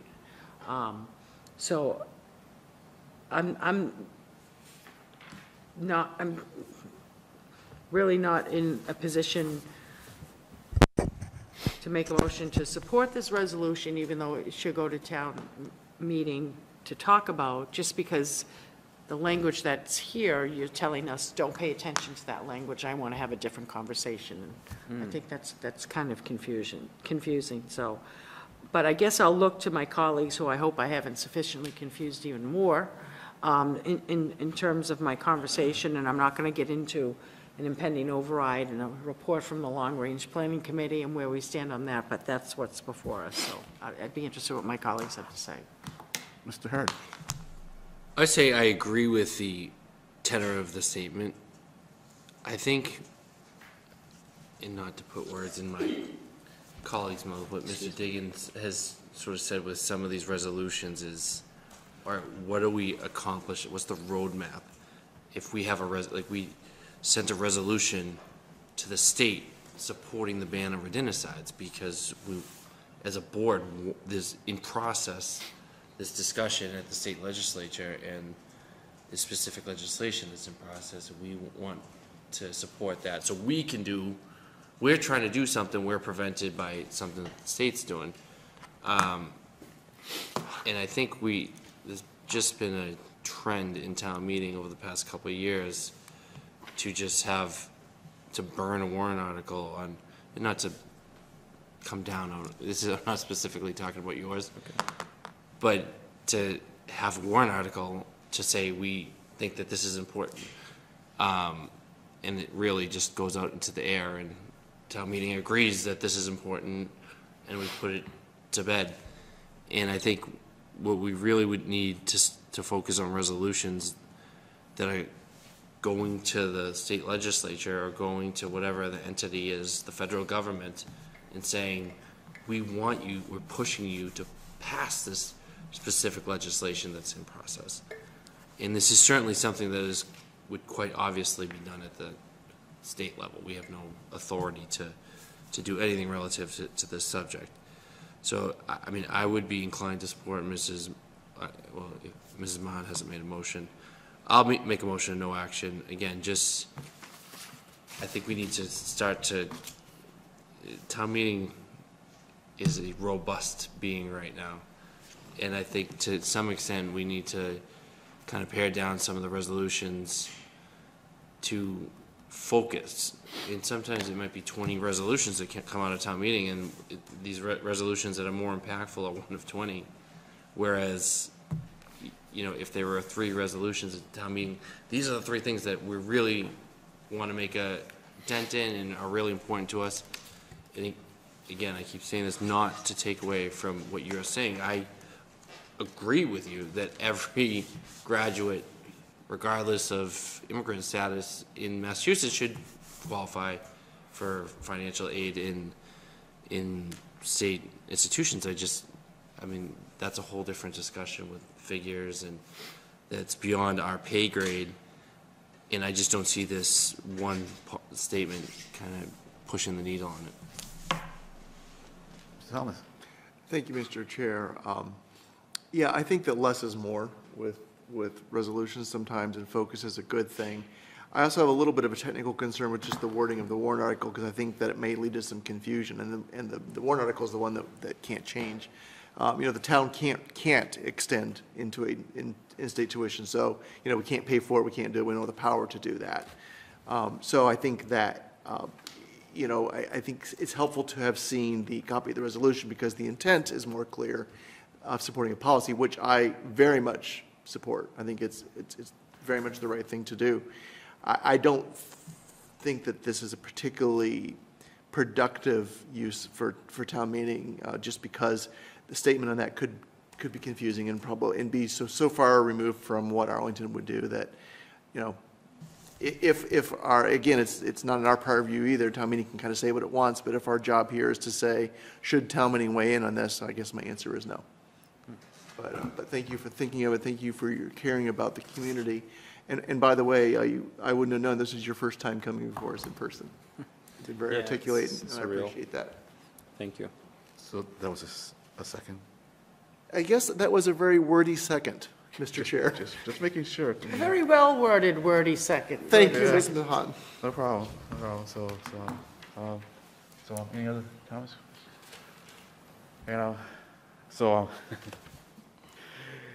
It's I hear what everyone is saying, and I thought that I was going to have to say, I'm going to be inconsistent on this one, because this one, I feel this one, and I agree with my colleagues. It's not anything that we can do, as a town on this, but I really do want to see what I, as a resident, can do with you in order to try to make something change here. I'm not really that aware of what's going on the state level. It's a point of ignorance. But I'd like to learn more about what's going on the state level. And work with you on it. In order to try to figure out what can be done. Because it'll cost the state more to educate the kids, but it costs us a whole lot more not to, as a state and as a society. So I think we need to figure out how to do this. And so I feel better about voting no action on this. Making a commitment to you to work on this, not make committee to board anything, just me as a person to learning more about this and seeing what we can do on the state level. Because I gotta say this, I have no ambitions state level, but I like working with folks on the state level and finding out what senator is focused on this and what chief of staff is working on this, because there are a lot of good people on the state level who are really trying to make real change. So I'm going to go along with it, but once again, I'm really committed, because this is something that I know little about, but learning about it, I'm sure will come in handy. Not only for this, but as other things. So at this point, I'll open it up to the audience here. Well, I guess there's James, and Zoomland. Seeing no hands in Zoom. Oh, yeah. All right. Any other comments, questions? All right. So on motion of no action by Mr. Hurd and a second by Mr. Helmuth, Mr. Heim. Mr. Hurd. Yes. Mr. DeCoursey. Yes. Mr. Helmut. Yes. Mrs. Mahan. Yes. Mr. Diggins. Yes. It's unanimous vote. All right. Thank you. Thank you. Good to see you. All right, so moving on, possible update, expansion of overnight permit parking pilot by myself and Mr. Corsi. So should I turn to you, Mr. Corsi, or? I think, I was going to defer to you on this, because I appreciated your outreach to me in terms of what happened since our last meeting. Sure. So since our last meeting, have this idea that we want to run past you all to see if we should pursue it further.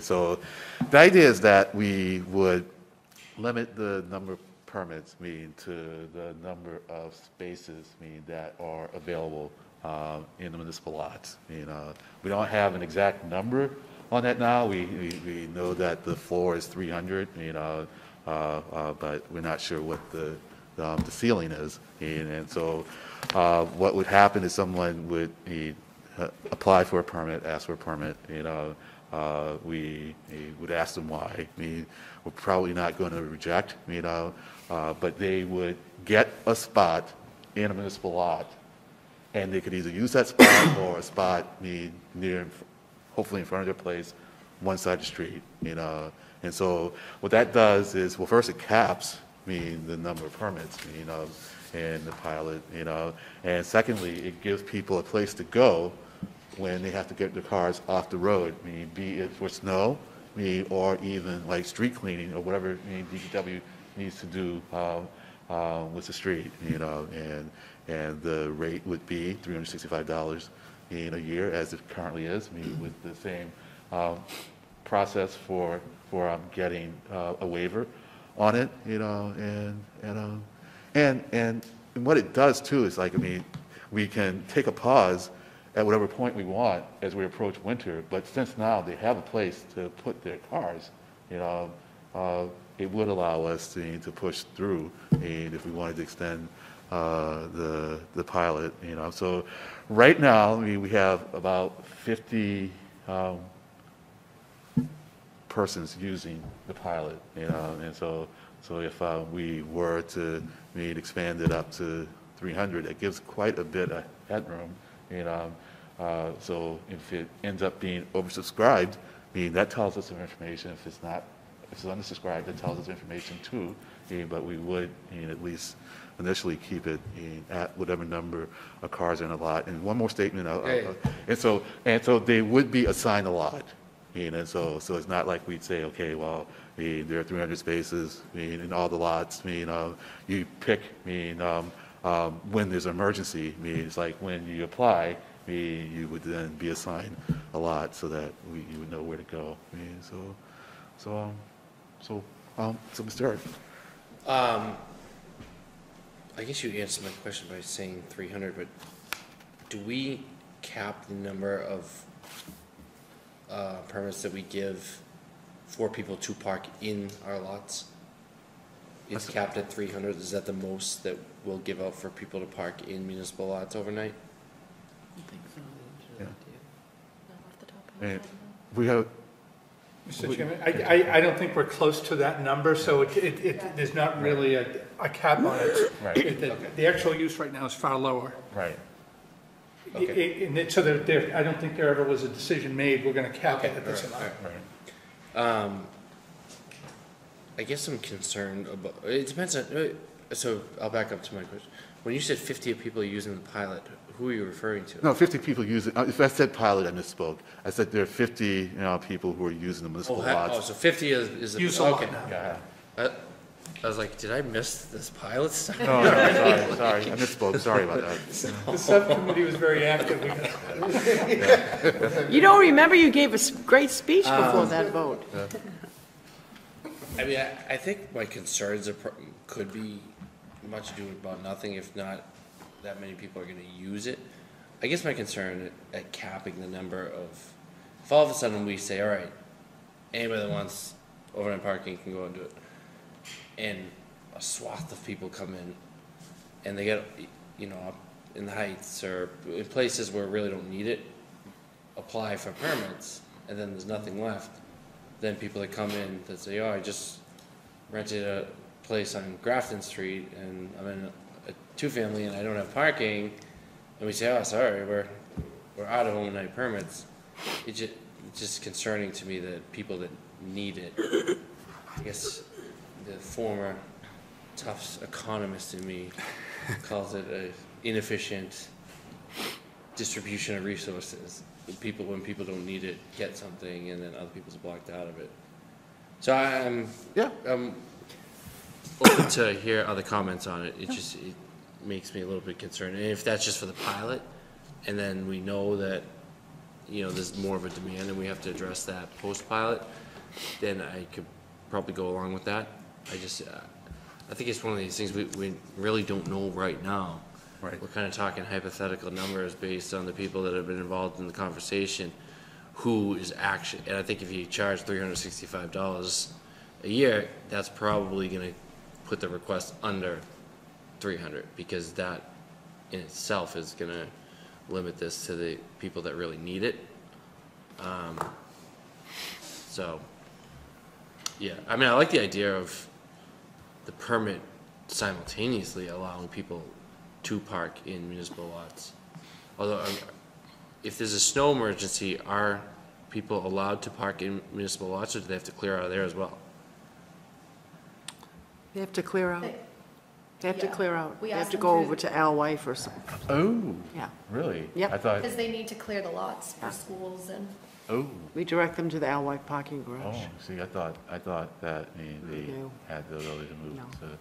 So maybe we have to flush this out a little bit. Yeah, no, so, Ms. Mahan, no. Since this is a possible update, this possibly could be relevant, but as we're going further on down the road, part of me feels like we're shying away from the original model in place, which is what the town policy is, and on a case-by-case basis, people coming in and asking for some relief from that. So I guess the further down the road question is, then that particular avenue should be gotten eliminated if we have the pilot and adopt it going forward. So I sometimes feel like we're doing this because of, those are tough decisions, and I'll leave that on the table. But the other thing that I just want to make clear for myself, and I'm just one vote, is, and someone whose family rented, never owned a home. We lived on Egerton Road, we rented, big, huge driveway. No cars could park in there. We couldn't afford one anyways, but even if we did, and the rent was adjusted, and then anatomy manner, again, certain things. And also keeping in mind, we're also we're encouraging people to think of different ways moving forward, whether it's electric cars, whether it's alternative vehicle transport. To me, this seems like it's opening, but I would be very firm in my stance if it got to that point to take a vote on a pilot and/or anything moving forward, that I do not think we should turn the public streets into a public parking garage. I would like to see, if we do have a pilot program and/or anything permanent after that, we do adopt one of the rules that we have, which is you could only park overnight in front of your residence. Because I can see other people saying, I wasn't in favor of this. I let my neighbor across the street, I just saw this on Gray and Fountain, I was talking to someone, park their child's vehicle over here. I don't want someone in front of my street, in front of my house. I didn't avail myself of the opportunity to go into the pilot program. They never move their car, so when it comes through street sweeping, snow plowing, they're not mindful of the fact that you parked in such a way that I really can't even make my swing into my driveway anymore because you don't live here. So, and what I'm afraid of is that, and I do know someone who grew up in the renter's world, that sometimes you get an apartment, and because there's no parking included, and if you are in the position that you can afford a vehicle, which my family didn't until I was in high school, one vehicle, that's reflective in the rent. But I don't want this to turn into that at 23 Egerton Road, which is where I rented, that there's a pilot program and a landlord goes out and says, listen, you all can have 4 or 5 cars each floor because you can basically park up and down Egerton Road. I think moving forward, and I know I'm getting ahead of myself on this, but I just want to, maybe as you're having future discussions, pose that question. If other people feel that way, I would not be in favor of a pilot parking program that says, well, you can get 2, 3, 4 cars and just park them wherever. I would like it to mirror what we have when we hear individual parking requests, that if there's one spot, and sometimes there's two in front of your house, it's no more than that. Because, you know, I don't want to see it. And I can tell you, as someone who's grown up in the renting world, you really look for an apartment you can afford, an apartment that meets your needs, and you also really look for an apartment that you can say, listen, you don't really have parking here, so can you come down on the rent a little bit? And that really does happen. I'm not, you know, I'm not just making that up and then pulling it out of there. But I'm just hearing, and I may just be speculating, as Mr. Hamlin would say, on something that isn't the case, but I'm hoping if there is a pilot program that you could only get whatever it is your frontage is on the public street in front of your house, so that you can't come in and say, well, I need 4 or 5 of them, and I'm taking 12 Egerton Road all the way down to 26 Egerton Road, because I got 5 cars. So I just want to put that out. And I don't know if in the forums that's come up, but I would be interested. But I anticipate at the forums you have people that are either strong pro or strong con. So, but I think moving forward, that if this board got into a pilot program, that, you know, if it were 300 spaces, but we got 1 or 2 residents on a street that asked for more than their frontage, I think that's just a can of worms are opening that's just going to make this, it could be the doom side of the pilot program. So I'll stop there. Well, I mean, interesting points. I mean, it could certainly, I mean, one element to it could be, I mean, one car per address, you know, and so that could be a limitation, you know. And yeah, with regard to the snow thing, it's funny because every time, I mean, I talk to a few people, I mean, not a lot, but every time I talk, the snow thing was like the point, one of the points. I mean, street sweeping. Yeah, well, street sweeping, that was the secondary one, but it's like, yeah, so that we would have a place when DPW said they wanted the cars off the road, they'd have a place to go. I mean, so it'll still hold for street sweeping, it just won't hold for snow, no. You know, and so, because we're really trying to, in fact, that was kind of what kind of sparked the idea of like, well, they'll have a place to take their cars, meaning when we need to get them off the road for snow, but I guess as long as they can find some place, I mean, I guess I wouldn't want to not do that because of the snow argument, you know, and so they'll have to get them off, and we'll have a way to communicate with them because it will be registered, you know, but I think limiting to 1 car per household, because either has to be like right in front or on the other side of the street right in front. I mean, that gives us a rationale, I mean, for limiting it to 1, you know, as opposed to trying to create an economic disincentive by charging more for the second car. I mean, so yeah, all right, you know, I hear that. Well, the whole reason for bringing these things up is... Thank you for allowing me to digress. No, it wasn't a digression at all. I mean, no, it's relevant, you know, so Mr. Yeah, no, it's all helpful in this one, because, and I appreciate the chair.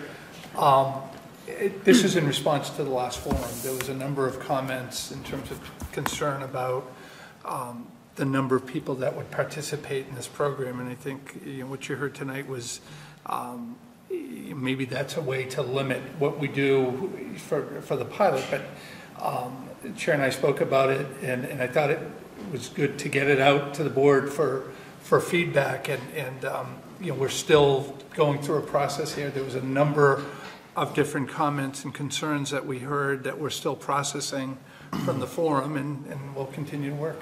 Yeah. I mean, did you want to say something, Ms. Holmes? Yeah, you're done. Okay, so because I might forget if I don't. So I'll just go ahead. So yeah. So the other is that we did hear about guest parking, you know, and so and we might want to explore maybe either making that, allowing more days for that. As I told Mrs. Corsi, it comes at a cost, and so at some point it might be worth it for them to get a spot, to pay for it. So I think we can certainly explore that as part of the either the pilot or just an adjustment in our parking policy. Mr. Helmuth. Thank you. I appreciate creative thinking here. It's intriguing. Another thing I really like is that this is more responsive to not only the public forums, but I think trying to get back to the original problem we're trying to solve, which might be a smaller scale than we need. And so I'm really interested in not trying to oversolve for that problem, whatever that is. And I think we heard that a lot of people in the community are a little concerned about that too. I have some questions about this, and I think as you go along, I'd like to hear more about it basically as you continue working on it. I encourage you to do so. One of those would be what does happen in the winter? What, if this is a proposal of yours, would we tell people in this program, this is a pilot through the fall, but our intention would be to return these cars off the street in the winter? In other words, because we talked about if we did a larger pilot, townwide pilot, that we think that could stop in the winter. We might be one of those towns like other municipalities that just don't have winter overnight parking. So I think we would want to know, exactly, we'd want to know, is that going to be the case with this group of permits? If it's different, if we would say, yeah, this is probably not going to be a winter street permit, how is that different? We would need to know, how is that different from the current waivers, the case-by-case waivers that we have now? Because I think they're allowed to stay on in the winter. So we have to think that through. And I don't know the answer. I'm just bringing that up as a refinement to think about. If there is a way to make it need-based, I'd be interested in that so that, again, we're responsive to the original problem we're trying to solve, which is people coming to us and saying that the current waiver program isn't, I wasn't eligible for this, but I still have a hardship because of multiple jobs or the composition of the household. Those are the people I've wanted to help through this process. I'm less interested in a big change in the town until we were to do a lot more systematic study, hire a professional planner or having our own planning department really to walk us through the options for a larger scale wholesale change. So I love the surgical nature of this, and if a need-based approach to that committee, to that permit would be legal and possible and fair, I'd be interested in knowing what that is as well.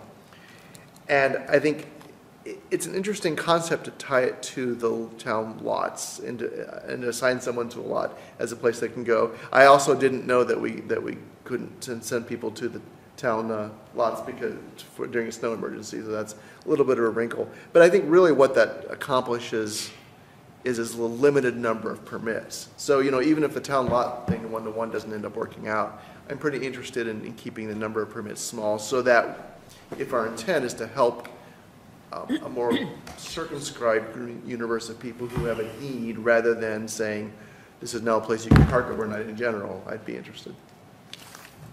Thank you. I'll make a comment. It just occurred to me. It's just food for thought with no response needed. That I wonder, we complicate this so much, and like the select board has these certain check the box type things that we said that, oh, if you have parking, you can't come. And you wonder if ultimately you just get to the point where we don't change much, and you make the process still that you have to apply to the select board. You have to come here, and you have to say to us, I need it because this, and this. And we say, okay. And we don't have some pre-prescribed, I'm sure Attorney Heim will say that we can't there's certain things we can't differentiate if somebody has the same type of application. But if you make the process, you got to pay the fee, you got to come to the board. That's going to weed out a certain amount of people. And I think most of the requests are going to be ones that will approve, or if it's guy with big driveway up in in the Stratton area who just doesn't feel like parking in his driveway or just wants to be able to park in the street, we say this isn't really what we're doing here, and give the board discretion as opposed to I think this is one of those things you start pulling at the string and like it's like, well, this comes up, well, this comes up. It gets so overly complicated. It's just, we relax our rules that we still require people to come, pay a fee, and that naturally is going to weed out kind of the superfluous applications. So I'll add that to the discussion, and no response required again. Okay, thanks. Mr. Yeah, DeCoursey. actually, that was one of the things, I was talking to the chair after the last forum, that said maybe that is an option, that we just relax the standards. And that's one of the things that was really helpful about that last forum, because as we've said, every time we go through a round of talking as a group or talking to the public or and having a forum, it gets more and more complicated. And so I think we still work and we try to find a solution here, but that's something that did occur, I think, to both of us after that last forum. But because it's at the end of the day, you can't answer every question, but you do want to solve a problem, because I still maintain there are equity issues out there that we need to address related to parking, and that's why we, primary reason really why we want to do this. Well, and well, this proposal relaxed the standards in that it kind of just eliminated them, and said, just, you're going to get it. Tell us why you want it. Yep. And hopefully, because they know they're going to get it, they tell us really why they want it. And if a lot of them are not needs-based, just kind of want-based, it'd be good to know that, because it would help us if we decided to do the pilot again, because we would say to folks, here's the cap, we're ending it, the pilot at X amount of time, we get to assess what happened, and pilots are pilots. You get a limited amount of information from it, but at least that would help you decide how to move forward with understanding that there are limitations. So that's where we are. Whether they come here or not, I guess part of me says, well, we may end up with a lot of people, but hopefully that won't be the case because of the limit. You know what I mean?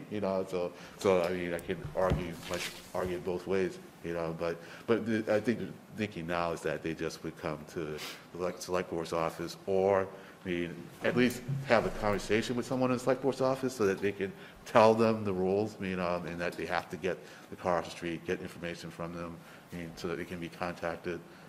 Yes, Ms. Hurd. And again, I don't want to drag this conversation out, but just note that with our current system, they only have to come to the select board one time to get an approval.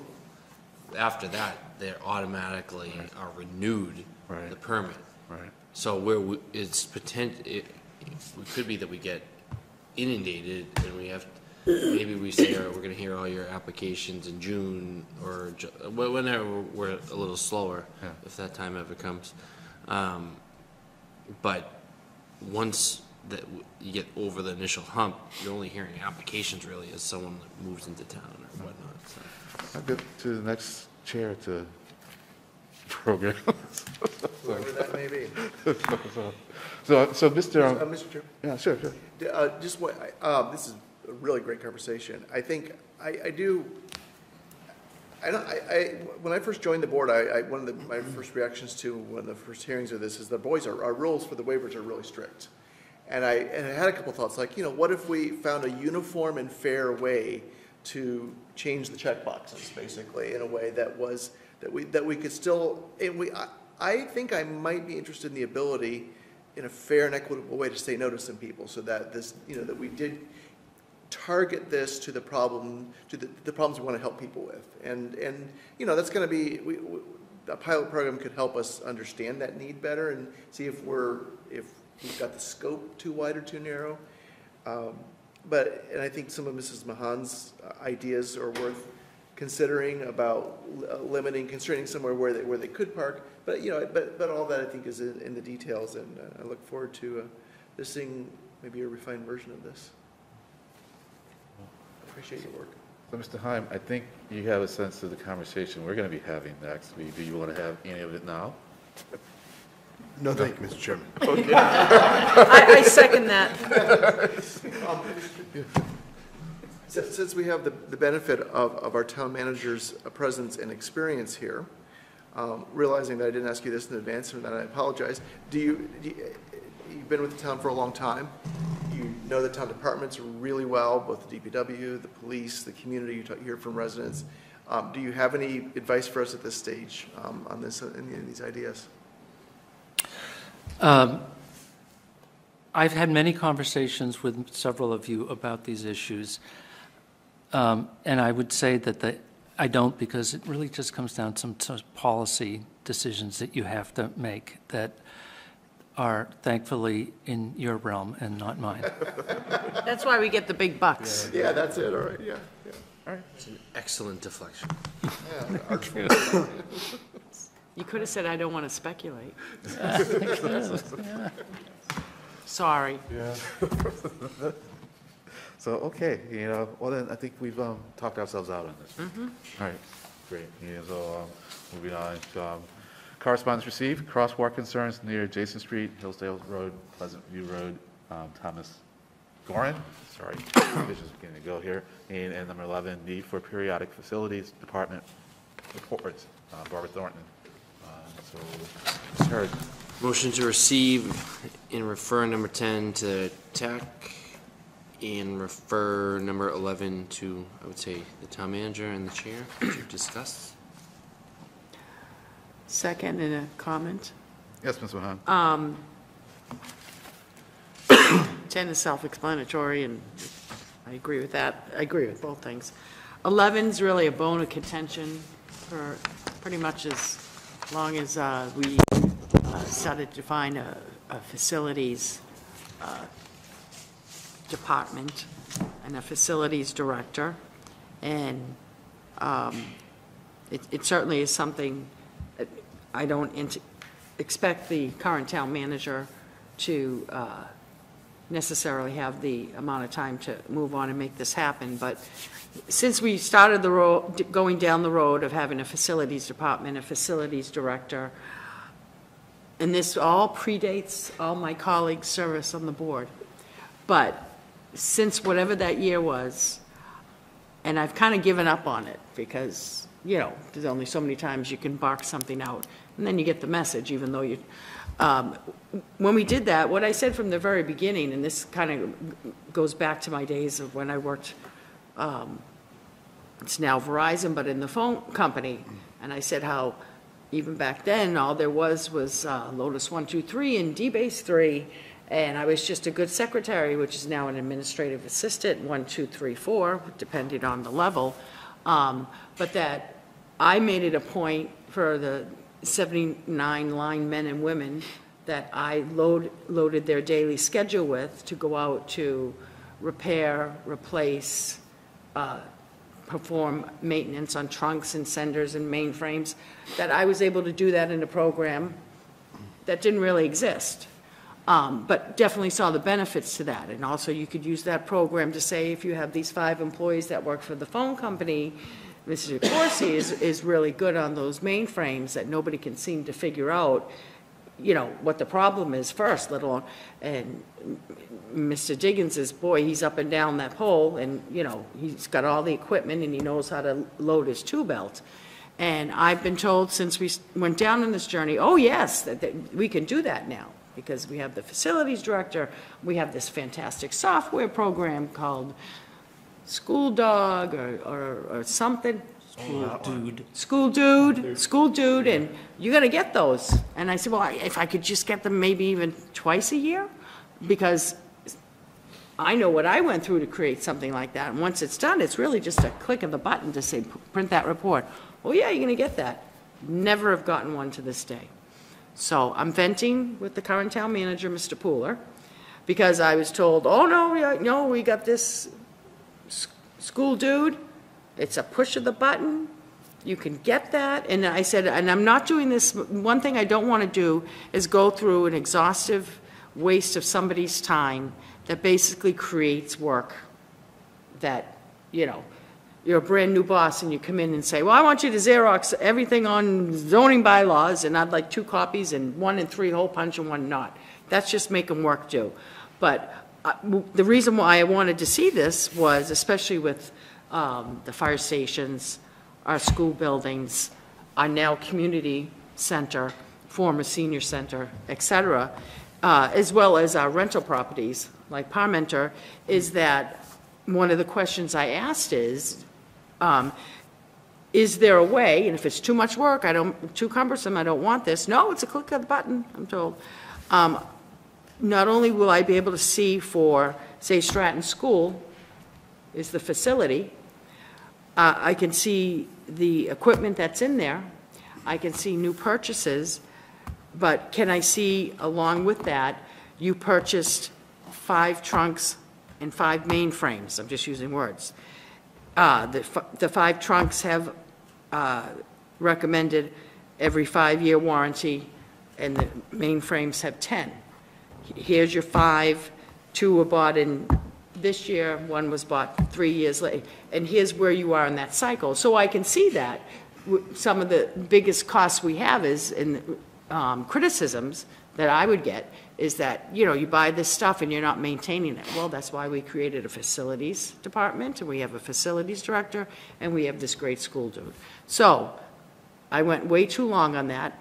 I'm posing it again, and I'll pose it with the future town manager, that is something that I'd really like to see. I'm told it's very easy, it can be done. I've never received it, so I'm, taking advantage of the opportunity. So, thank you.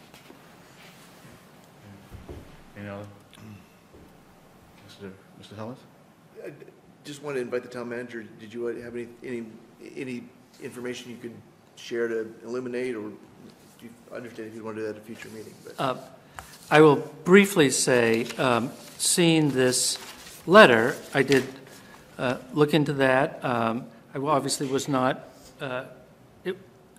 aware of Ms. Mahan's question, so didn't prepare that.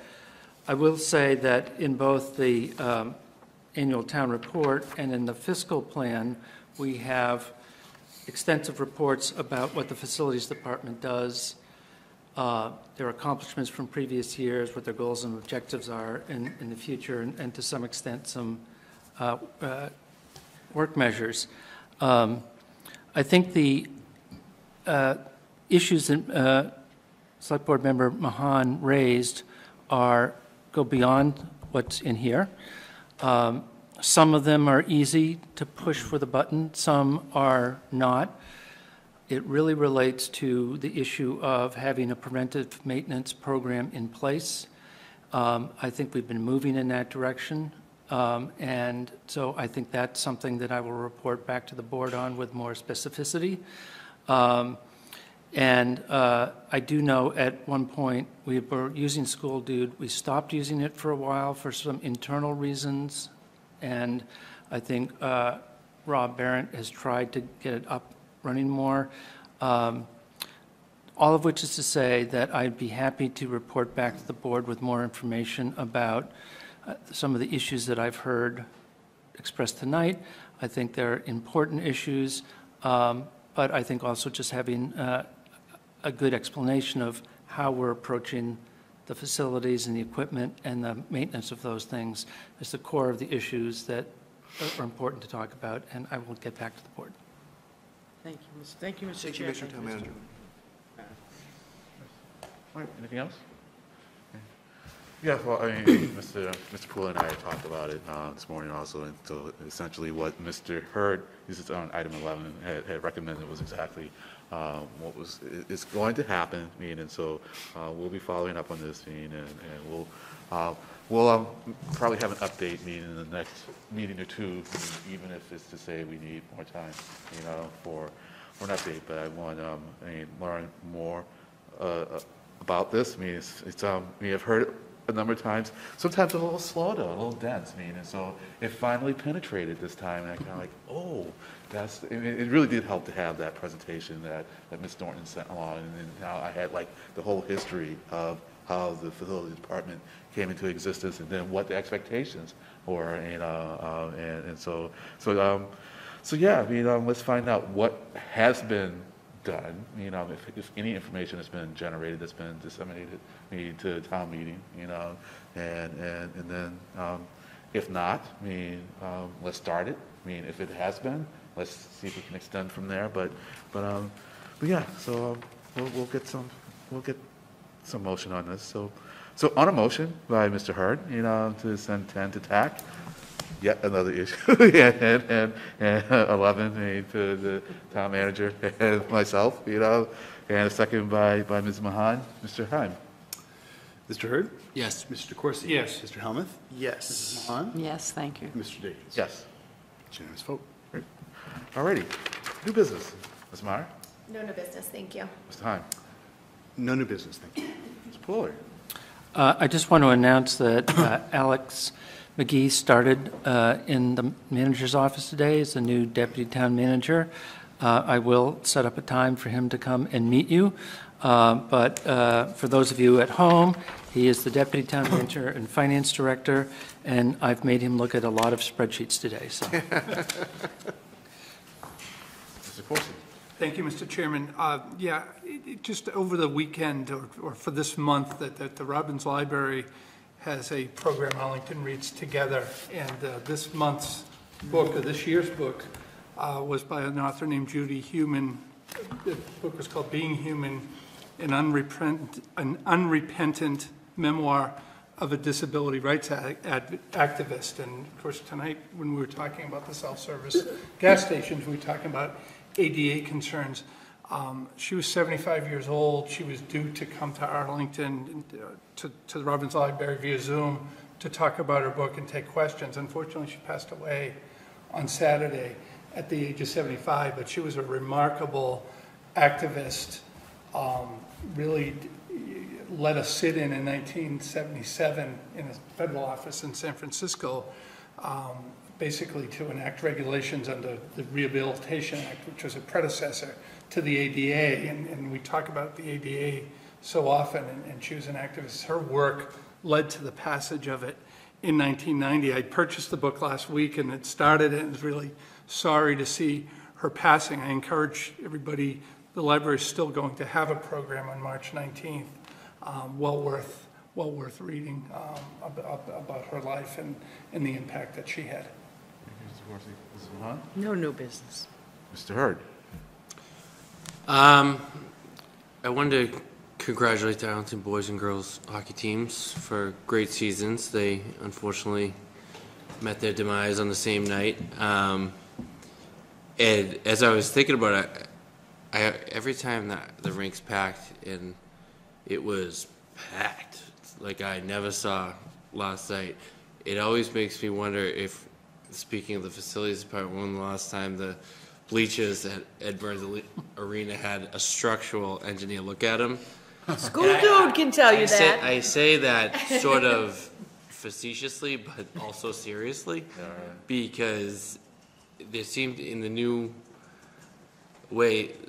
era of how they do high school games, now the first couple games of the Division I tournament are at Ed Burns Arena. In the past couple of years, they're packed out and the kids are jumping up and down, and so, I mean, you've seen incidents happen in that. So it is something that I have meant to ask the town manager. I initially said I have to ask Mr. Chapdelaine, so I'll have to ask Mr. Pooler to potentially take a look at that, and what I'm sure they're looked at from time to time, but it is something that I think would be worth taking a look at, since I have the time to. Bleacher stress load report. Thank you. This is a point of business for my colleagues on the board, and the theme of this is better late than never. A year after I said I would, I have finally gone through the Select Board Handbook and updated it to bring it up to date. No substantive policy changes whatsoever, but trying an effort to update numbers and facts and bring things in compliance with what we're actually doing.